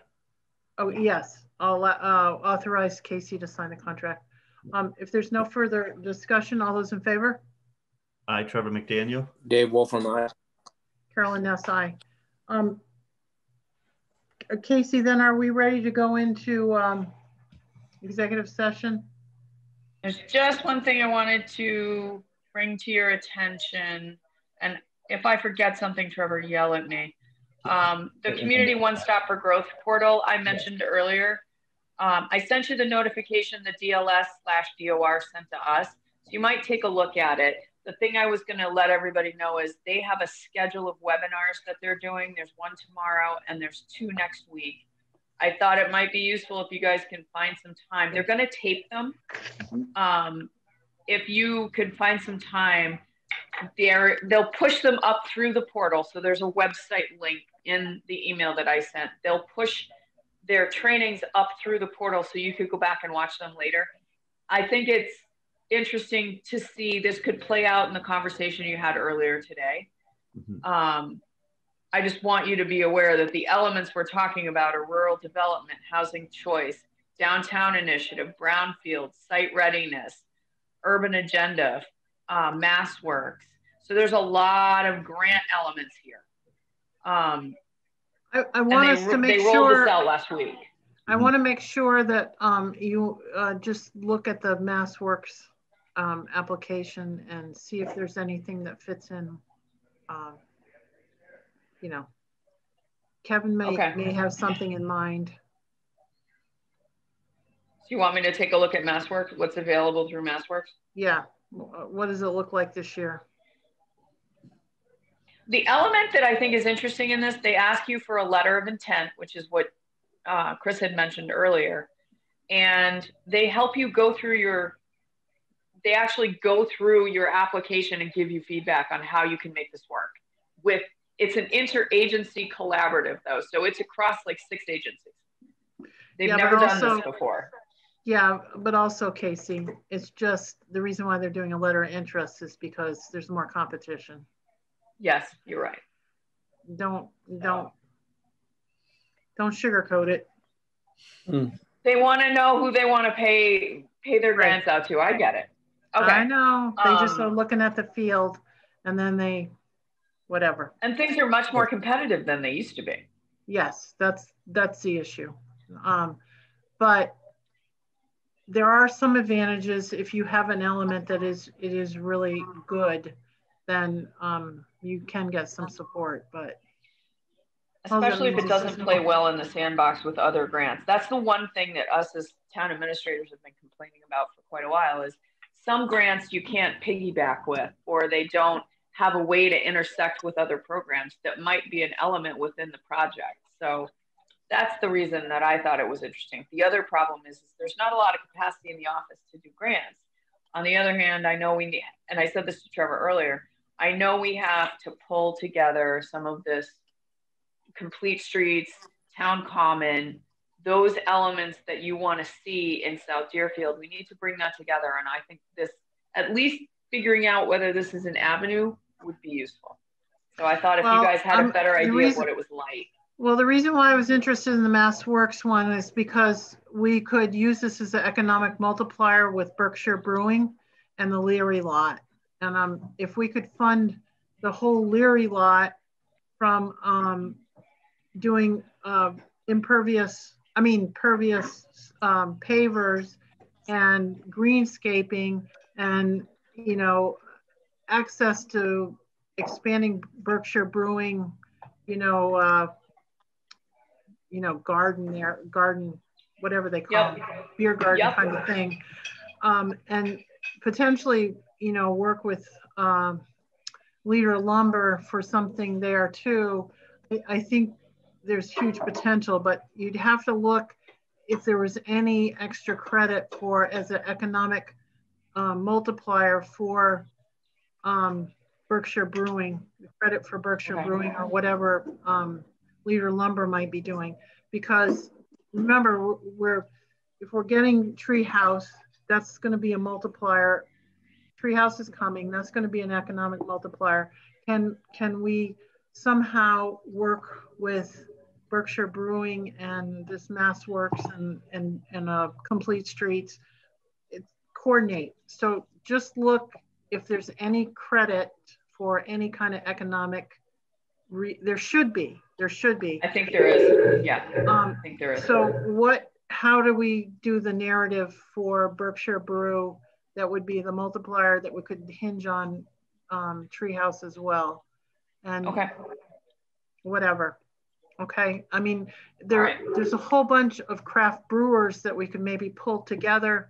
And, if we had the parking and downtown development, we could maybe work with Miller's Falls and Element Brewing, or we could figure out another community that we can submit for and be a multiplier on that as well. So we just need to be creative And maybe we could figure something out that would pay for the Leary lot and part of Complete Streets, but would be also a huge economic multiplier for, you know, craft beer tours or something like that. I mean, you know what I'm saying, along those lines. Not, I mean, we have to think about it obviously, but try to sort that out. Okay. Okay. Thank you. So, all right, I think we're there. All right, one last item would be just to kind of bring everybody's attention that the FY22 governor's cherry sheets came out today. Yes, the governor's cherry sheets came out today. Thank you, Trevor. Welcome. I actually was in meetings all day. So, so what's this, does anyone have the bottom line here? Well, looking at like, say, Frontier, you know, regional transportation went way down. So from 328,000 to 245,000. Oh my God, that's gross. It's huge. Charter tuition reimbursement did go up about 60,000. Let's see, school choice sending tuition is even. Charter school sending tuition is up a bit. So, you know, all in all, we're down, you know, about 90,000 from last year. So we keep dropping is all. For Deerfield, we're up just a little bit. So good. Now we haven't heard back from Lisa, have we, on the No, we didn't set that up yet. Okay, so is the governor's budget based on the old school formula or the new school formula? I'm assuming if it's not I think it's based on the new school formula. No, I think that's what they said. So if we get the waiver, we're going to get additional money? I don't know. I'm going to check. Oh, Lily's got her hand up before we go. Sorry, Lily, I can't tell that you had a question. Okay, go ahead, Lily. Hi.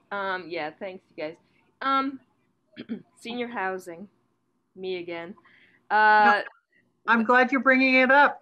We're trying to do everything we can. All right. So we posted on the town. I was notified that it was posted on the town's Facebook page, and it has been crickets. So are you guys comfortable? Can I post it in Deerfield now? Yes. A lot more people there. Yeah, sorry. Link it to the town one. Yeah. Trevor will post it for you. Trevor will post it for you if you send it to him. You can post it. You're on there, right? Yeah, I'm on there. So I mean, I just wanted to, when I had asked before, you all asked me to start with the town's Facebook page, and that Casey and or Jennifer vetted the language and everything. So I was just saying, just that's perfect. The exact same thing. Right. Put it up with no hint of desperation or anything by posting. No, it's good. Lied. So please. We are going to do it, Lily. Well, it may be you and me, Carol, and then there's a lot of work to get this done right. But actually, you guys are going to go get more information, hopefully at the state level. So maybe that will. But it'll be good. I've had people say I'm really interested, but I don't have the time, and that's the problem with land. I know. We've got to keep moving ahead. Yeah. Also, okay, so Casey, is there anything in that portal thing that is related to senior housing at all that could by any? I don't know yet. I haven't been able to dig into the whole thing, but I could certainly check and see. There's various things there. I have to tell you that whole portal thing, it started freaking me out, so I just skimmed over it.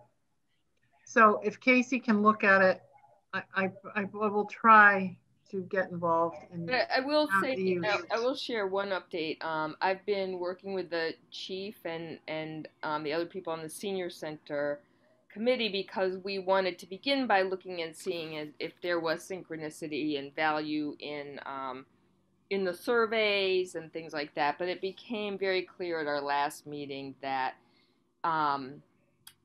it doesn't make sense to force couple them.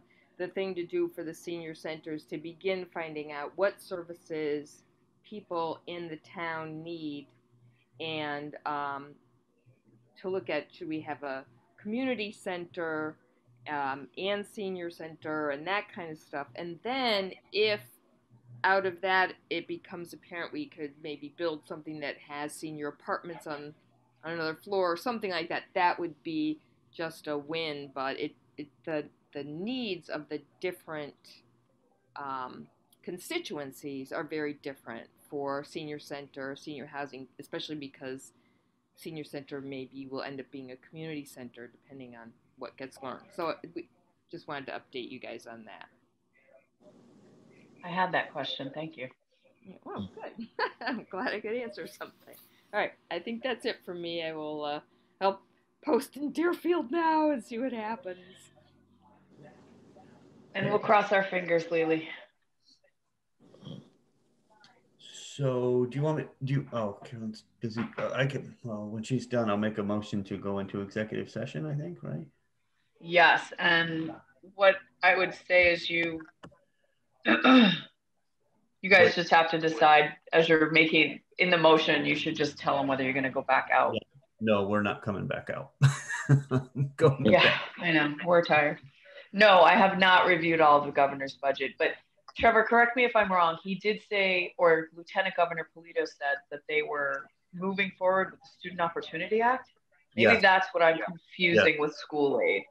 Yep. Okay, so Carolyn, that's what I was confusing, the Student Opportunity Act versus school aid calculations. I confused the two of them. I just asked Trevor if I was confusing we got to be careful that we're keeping on this waiver business, because at some point it's going to hit us, and I mean, for us to come up with $300,000 or whatever, I mean, it's bad enough Frontier, if it's down 90, that's 45 down for us. But, you know, if the elementary school takes a huge hit, I mean, this is the wrong time to be helping, you know, looking for extra money. Right. And budgets, we see budgets going up. Some of them are costs we can't really control. I know. But we have some, so I'm worried about the school too. Well, and it wouldn't be anything the school's fault. It's, you know, this is the state support of it. So we just got to make sure that we're staying on top of Lisa and making sure she has everything that she needs. And then also the calculations, if, you know, how are they calculating our money?